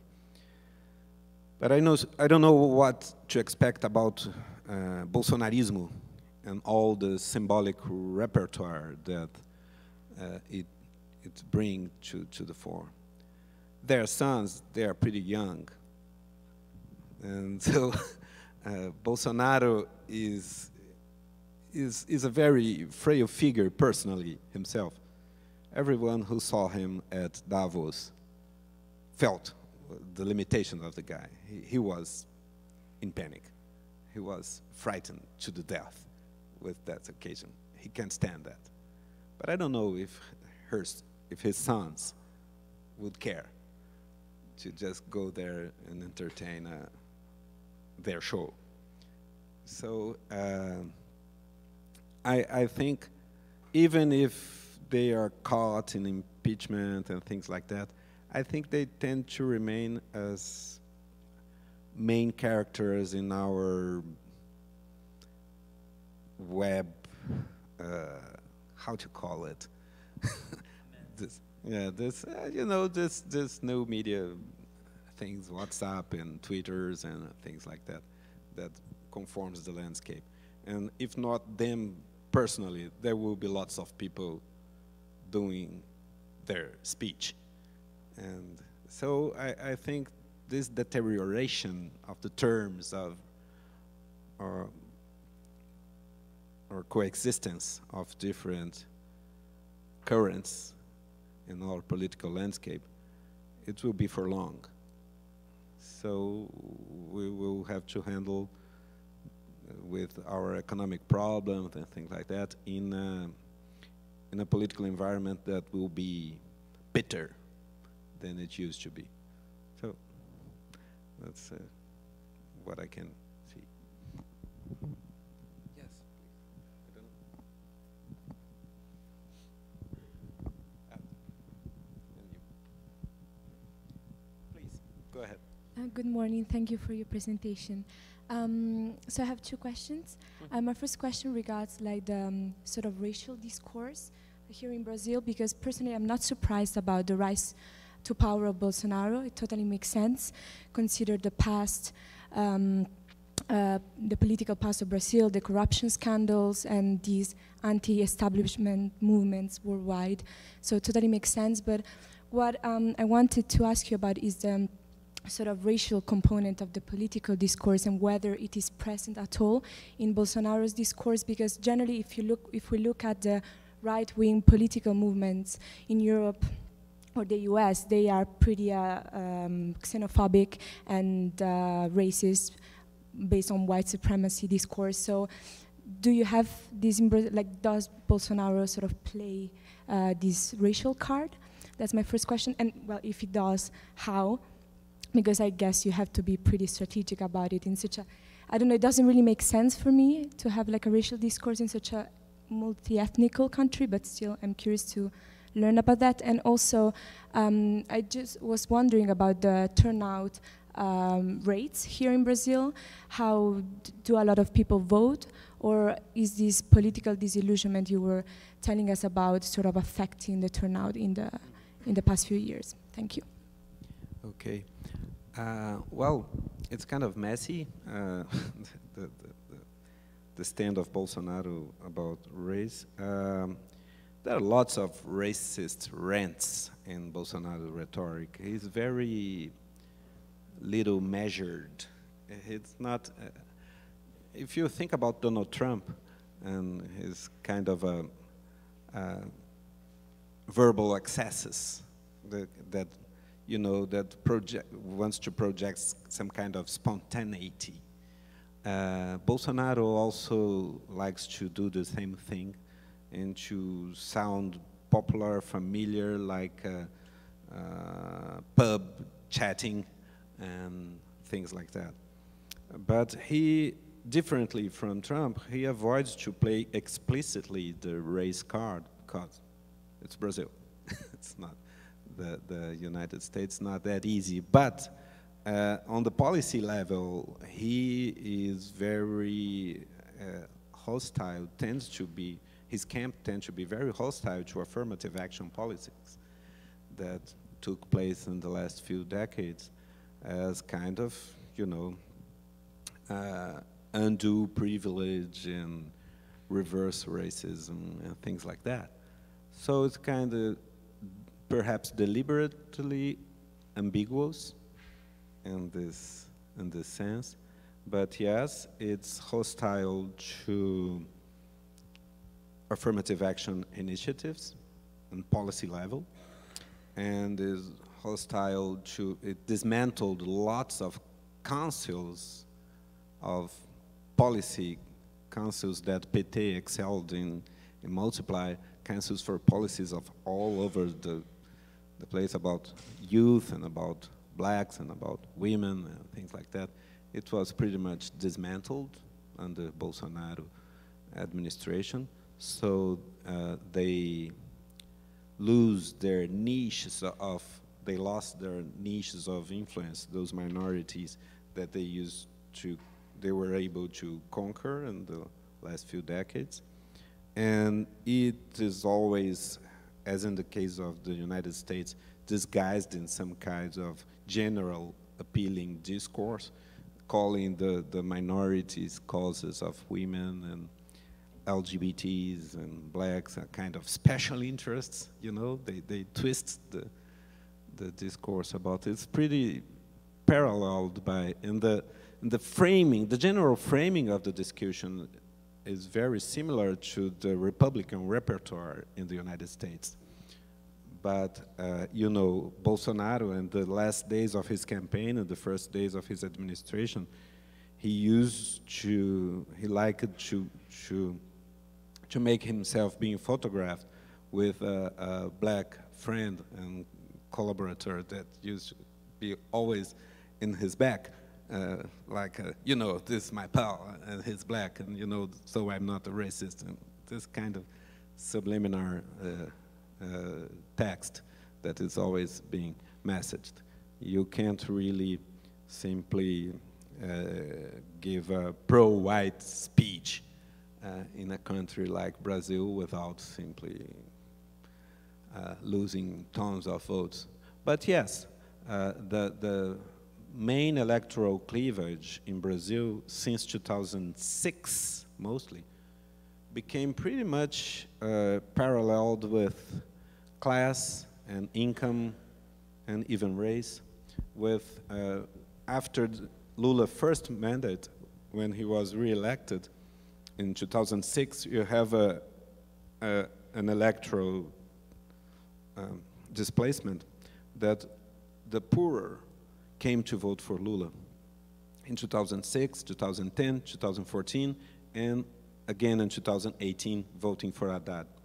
So the poorest regions. So PT won last year in Northeast country, and in each capital, in each great city, PT tends to be more voted, best voted in the poor neighborhoods, and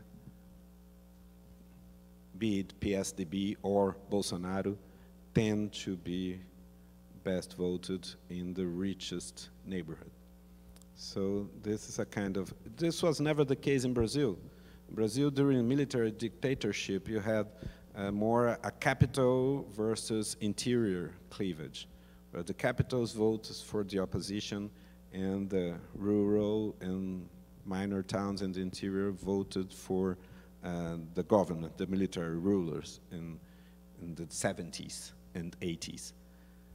After Lula coming to power in 2000 and seeking re-election in 2006, this election of 2006, the second election of Lula, was an election that signaled very clearly a kind of a income cleavage, where poorer population tending to vote for Lula and PT, and the richest one tended to vote against Lula and PT. And this, it stays. Of course, since 2006, the edge for PT was declining. So the edge in 2010 was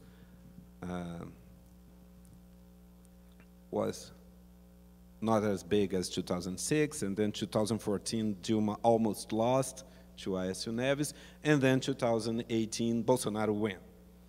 So, but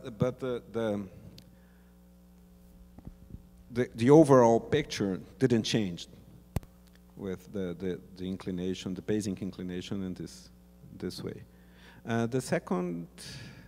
Your second question about after blacks and?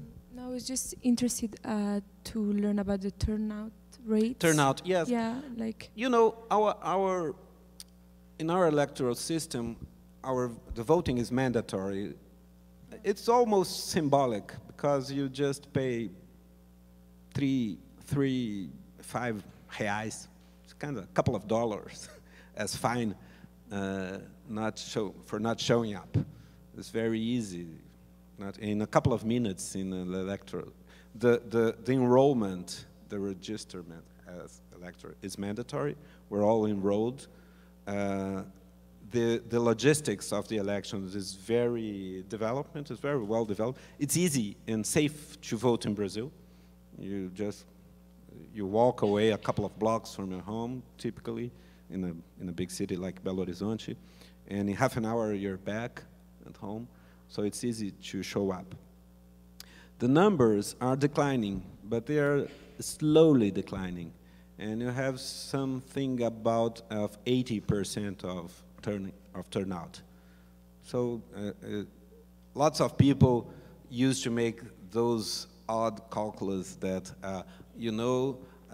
there were only 80%, 20% didn't show up, and they just, since this figure is going up, people always do alarming news about this, and then they discount lots of people that once there they vote blank, they abstain, or they deliberately vote for a non-existent number that just annuls the vote, and they then discount all this, and then they say, the news just say, have only 60% of the people turned out, and so only a few more than 30% of the Brazilian electorate vote for Bolsonaro, and so he's not legitimate. This is crazy, you know.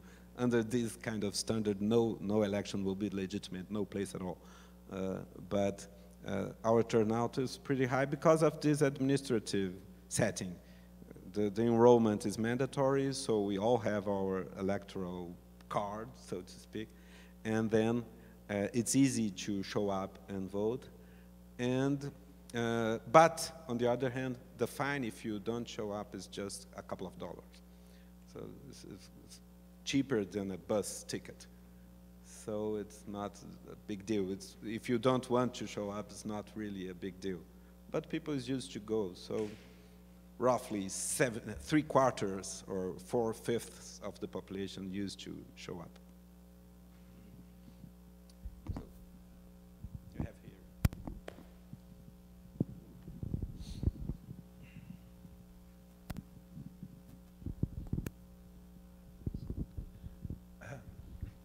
So I think obviously the media plays a massive part in influencing the vote around the country. I was just wondering if there are other organizations, like grassroots politics organizations, unions, maybe other things linked to influencing the vote around the country. And of course, this is maybe a linked question, kind of related. You talk about the differences around the country of, economic class voting for a different, candidate or party, and obviously regions as well, linked to that as well. I was just wondering if the propaganda was consumed in a different way between these regions and between the economic classes, and if these organizations had like the media, for example, or trade unions or grassroots organizations had a part in that as well. Well, Brazil historically is not that a highly organized country. We have nothing close to what Tocqueville was able to tell about democracy in America, about the association at grassroots level. And it was until very recently a rural country, a country ruled by slave owners, and lots of high figures of illiteracy until some 50 years ago. So it's not you can't think about Brazil and Brazilian electorate as a kind of an organized civil society. A first boost, you have some union organization with some propelling by communist parties since early 20th century, but then after the war the Communist Party was outlawed, and the unions in Brazil was basically framed under labor legislation that was enacted in late 30s, early 40s by Getúlio Vargas that made himself a dictator. And in a kind of pretty much Bismarckian way, he just made up some labor legislation and the union organization under the labor ministry that was able to do. You know, people used to disqualify our experience on that ground is unfair because, you know, it may be induced by top-down processes, but still it's organization and it becomes relevant in due time. And during redemocratization, you have some kind of associational boom in late 70s, early 80s, during the last transition. And for good or bad, PT was the great benefactor and ripped up this boom. They were able to channel this effervescence in votes. They were far more successful than any socialist or communist party before them were able to be. Since late 80s, they were challenging for the presidency in realistic terms, in part because they were pretty heterodox. And it's not, PT is not, never was, it was very radical in its beginnings, but was never a disciplined communist party as they used to be. It was kind of chaotic, programmatically and in terms of action on the ground. And it's a melting pot of many different groups that came together after the dictatorship. There was included lots of political prisoners and academics and youth and the unions led by Lula as the metal workers in São Paulo, and Catholic Church. That's very atypical. And it was very important in the grassroots efforts by PT. Because you have, you know, in late 70s, you had some that left-leaning Catholicism in Latin America that was later pretty much disciplined by John Paul II and Joseph Ratzinger that became Benedict, Pope Benedict. They were the discipliners, I don't know, of this leftist Catholicism that was very widespread in Latin America in late 70s. But PT was a benefactor of this they used to call the ecclesial communities, basist ecclesial communities, that they had some kinds of cells of political proselytism and religious proselytism all over again. So when Collor in '89 defeated Lula in his first bid for the presidency, Lula reached the second leg, and Collor had to face petista opposition in the whole country at that point. It was very favored by the penetration of petismo via Catholic Church. So Lula was never a kind of a ideologue, a socialist ideologue. It's a very, I used to say to my colleagues, academics, that, you know, the petista utopia is not really a proletarian or socialist in any way. It's kind of a petit bourgeoisie dream. You know, Lula, when won his first election in 2002 and became president, he said very, very characteristically that if each Brazilian had 3 meals a day, he would have fulfilled the mission of his life. That's all. You know, the petista utopia is a kind of consumption for the masses. It's not kind of the expropriation of the means of production of anything like that. It's just popular consumption. And so it's kind of a pro-market in many ways, too. So, the relation, so our party organization is very feeble, and PT was able to have some grassroots organization via union and church. You know. But the other parties were always dependent on local bosses and no organization at the ground. So it's kind of a unbalanced and not deeply rooted political party system. And so they are not traceable to media outlets as in Europe, that you have, you know, the Democrat Christian newspaper and the Democrat Christian news media and the socialist newspaper and news media in Spain or German or things like that. You have media in Brazil, it's a business entrepreneurship by people that had close ties with government, global organization flowered under the military regime and has its political ties with the establishment. You have no rival in this associate that is traceable to parties and things like that. So it's pretty much disconnected.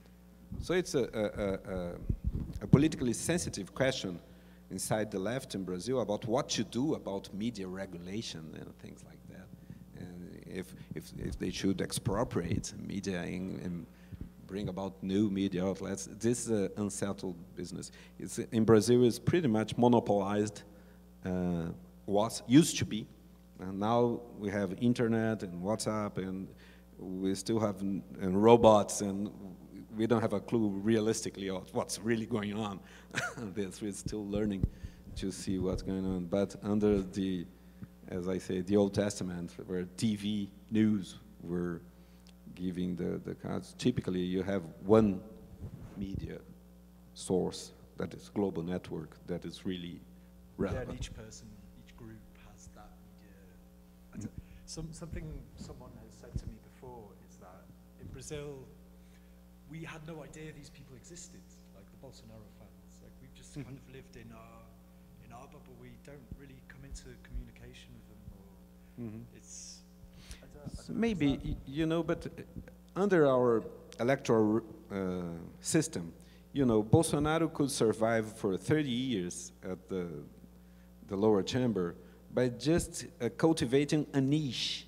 You know, if a candidate for deputy have 1% or 2%, he's unbeatable because you have 2,000 candidates. So he cultivated the most extreme niche of the nostalgic of military regime.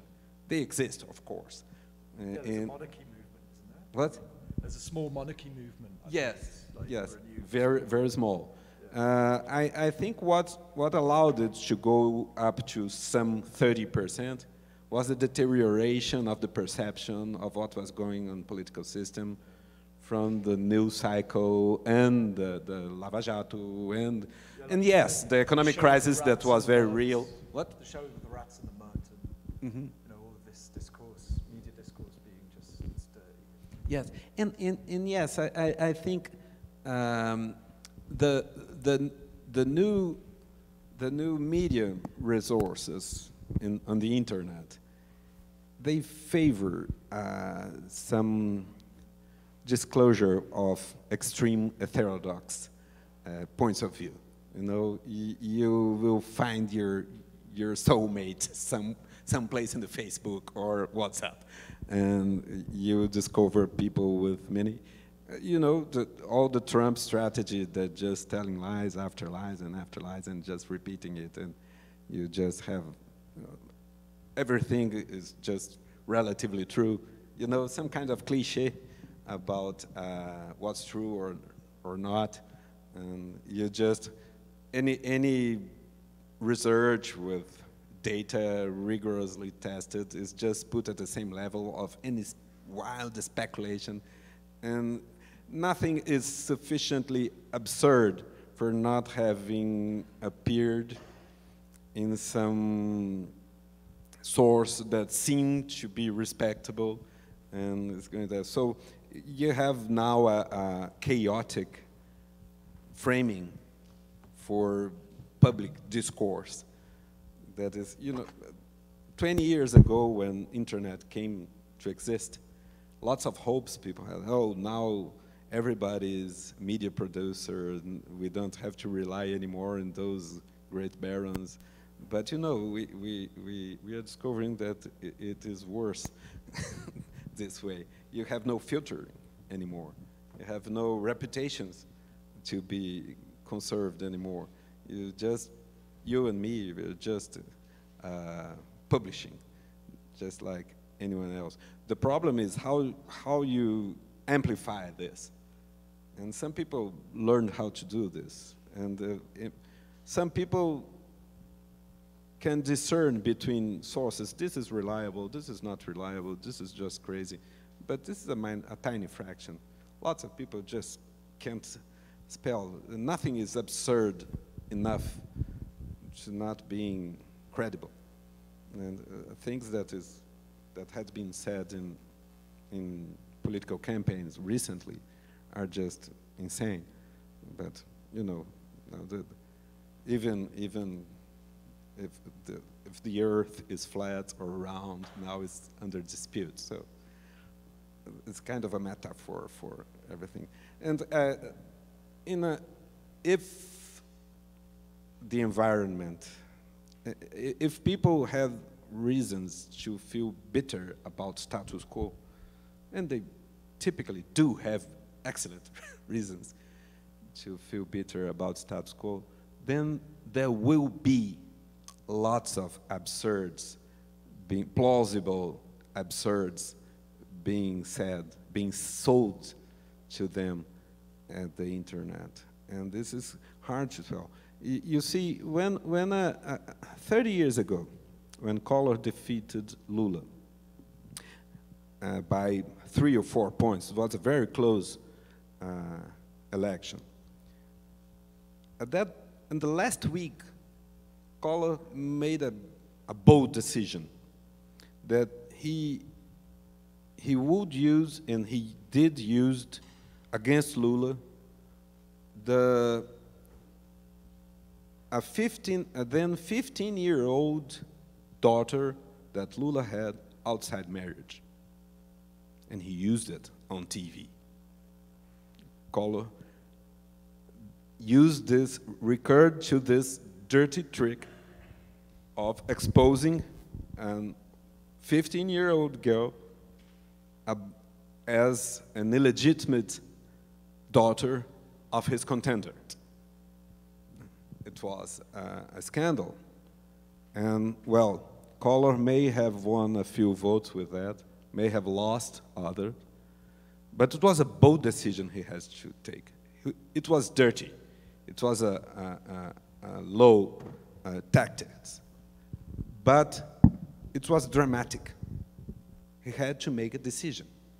He had to live with the consequences of that decision for the rest of the campaign. He was attacked. Lula was attacked.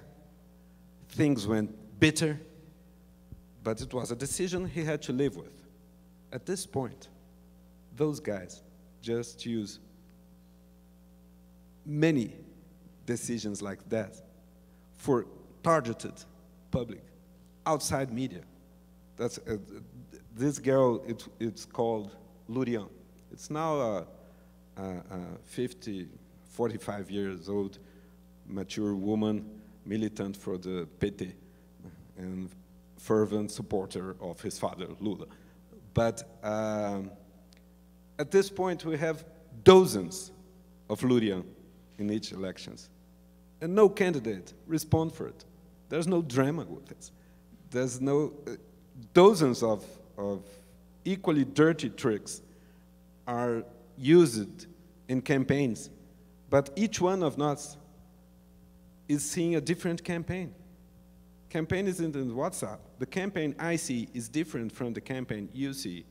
That is different from the campaign that my aunt see, or is different from the campaign that someone at Hinterland see. It's different from the campaign that went in orders. Nobody answers for anything. You see, you don't have one campaign anymore. You just have lots of different campaigns tailored for each one of us. We're not having a conversation. Each one of us is exposed to a different conversation. I don't know if democracy can truly cope with this. If this is the new normal, I don't know what will be of democracy in some 50 years from now. You see, this is very different. At this point, if Collor was to have a decision about Lurian, if a campaign like Collor has an information like Collor has about Lurian, he would not have to make a decision. He would not have to make a dramatic decision and respond for that. He would leak it for the internet, and he would never talk about it. It would just be a smear campaign on the internet. I have nothing to do with this. You see, nobody's talking about anything, and everybody is hearing about everything. You see, and it's very complicated, and we still don't know how to deal with it. And last year here in Brazil, yes, the feeling was that we were seeing different campaigns.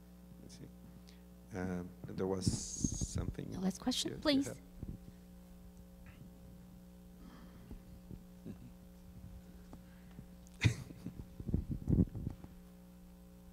Then you have here. No, Okay. You go ahead. So I have one question regarding the impact of the changes of the social structure in the patterns of voting. So you mentioned there was this big transformation of how the electorate was voting for, in this case, for the PT since the turn of the century and how it developed. And also you mentioned the important issue of consumption. So since there was a huge transformation of the social structure of Brazilian society, because a lot of people stopped being extremely poor according to the category and became part of the new middle classes. Yeah. How? Not poor, but not extremely poor. Yeah, that's it. That's what I'm like talking about, these categories. How do you think was the impact of this immense change of the social structure also for the mobilization that we have seen since 2013 that became increasing, and also the protests were followed by the impeachment protests, and we saw this rise of also a lot of young supporters of Bolsonaro. And how do you see this relation between this transformation in a socio-economic sense with the political attitudes of the population? And I know this is a huge topic, but I would be interested in the term you used, like in the Bolsonarization of society, more than the election of Bolsonaro as a figure who is representative of a lot of sentiments that were present and were being developed in this last period, and suddenly appear to have this peak with the election last year.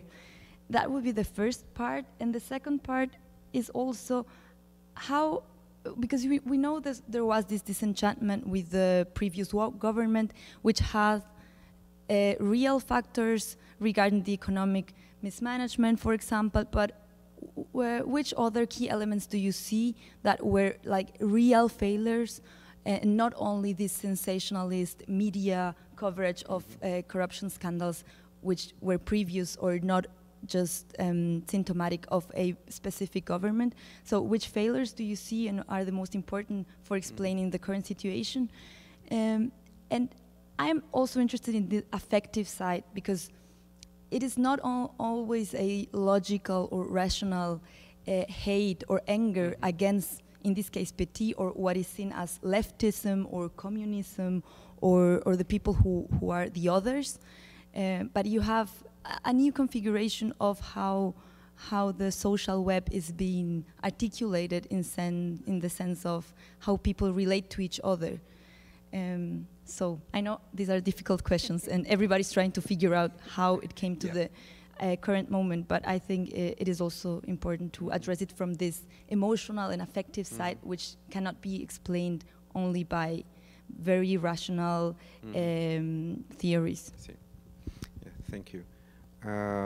Well, in pills, short pills, just to share a few guesses. First, relative deprivation is always important, eventually more than absolute deprivation.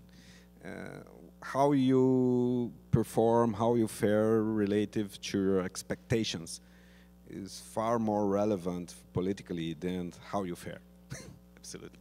Then by 2013, things were improving for any length of time, but the economy was starting to slow down and to, you know, some crash landing, and there was lots of, you know, lots of effective policies of cash transferring, not only the famous Bolsa Família, but raising the minimum wage and programs for familiar agriculture, you know, that made the extreme poor less poor. And it was hugely relevant. But more demanding policies for poor sectors were not equally effective. For instance, public transportation, that was at the center of the beginning of the protests in 2013. So at that point, the people in the suburbs and the periphery of the capitals were not only glad or happy or grateful for having a bus. They like to have a good, reliable, safe, punctual, cheap bus. You see? And this is only fair. They deserve it. They earn it. And it's not, the point is, okay, I have some income that I didn't have. Now I have some jobs. We are at university, at colleges that our parents weren't. So my parents are very grateful and think that I am privileged. But I am at college and I demand equal conditions from my colleagues that are at college with me. I don't want to take 3 hours to take at home and at the college every day. By the same time as my college mates are having fun and studying.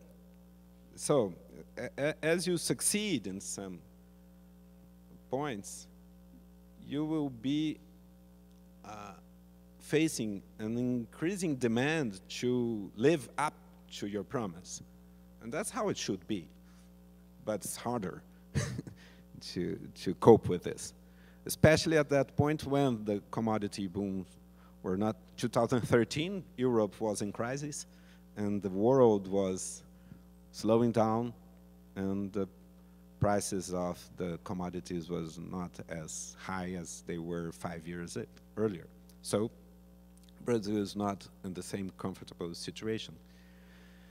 And a small protest that was harshly crushed by police sparkled anger throughout the country.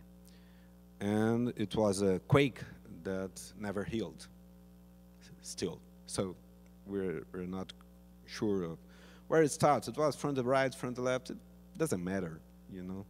You just have to live with it.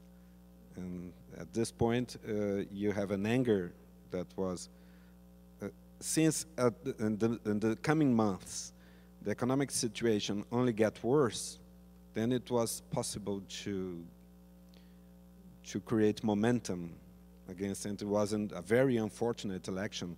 Well, I don't think that our political elites lived at the height of their responsibility in 2014. They treated each other very, very harshly. You know, they didn't respect the election and the process and the right of the process.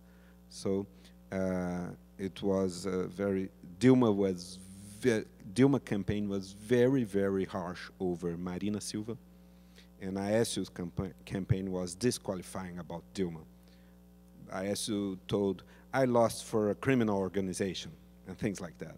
So 2014, the political elite from all the spectrum were not up to the situation. I do believe that. If the political elite failed at some point, was there.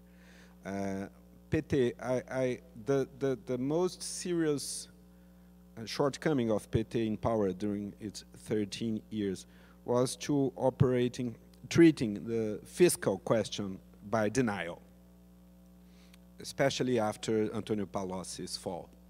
There was the first Lula's finance minister that was in charge to 2003 until early 2006. Was some kind of a reformer, kind of an adjustment, and but then any mid-term, long-term adjustment fell completely out of the radar. Dilma herself was disqualifying any concern about fiscal policy, and she just lowered the interest rates and multiplied tax cuts in a pretty irresponsible way that compromised the fiscal policy. And well, you know, when a leftist party just go out of the power with a fiscal situation deteriorating, it just falls perfect to the caricature by his enemies. You know, those leftists, those guys just spend money irresponsibly and things like that. That was not the case, but yes, that was lots of tax cuts and a kind of denial, simple denial for any fiscal question in Brazil, especially during Dilma terms, but still under Lula's second term. And this just puts us in a trap that we are just. On the other side, this is, you know, this new media thing, we still have to learn to live with this. I do believe that it's going to make very hard to parties in the old-fashioned way to live, to keep relevant. But I don't know how to make a democracy without strong parties.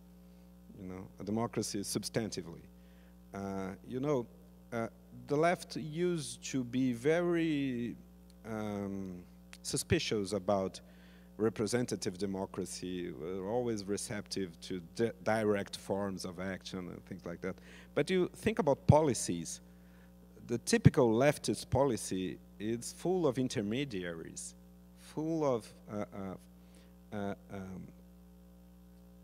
mediators among, you know, you have to make some kind of neo-cooperative arrangement in Scandinavia with patrons and unions and parties, and you have to put organization. The main lever of social democracy is typically kind of a veto that is imposed by a leftist party with union connections that just were able to, no, you're not going to do this your way. We are going to negotiate, and are forcing negotiation and mutual concessions.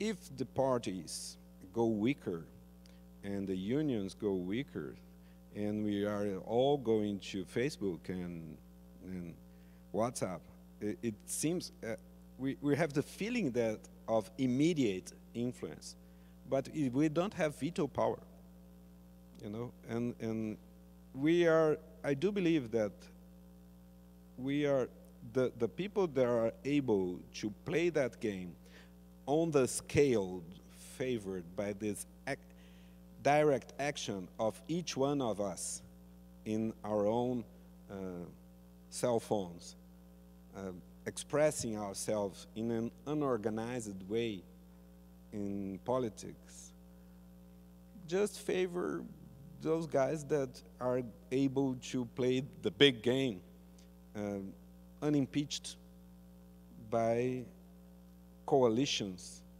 that have veto power, that I'm going to stop this factory. I'm going to put 500,000 people on the streets, and we're not going freeway. We don't know how to do this anymore. we go to Facebook and we just curse Bolsonaro, you idiot, and he takes on, you know. And I do believe that we still, I cannot see strong parties in the old way. Who of us has the patience to go to meeting after meeting and reunion after reunion and take all the bureaucratic course of participation and the escalation of influence and cells of organization and grassroots work, and this, you know, this is so boring and so on. And we have a way to go to Twitter and just,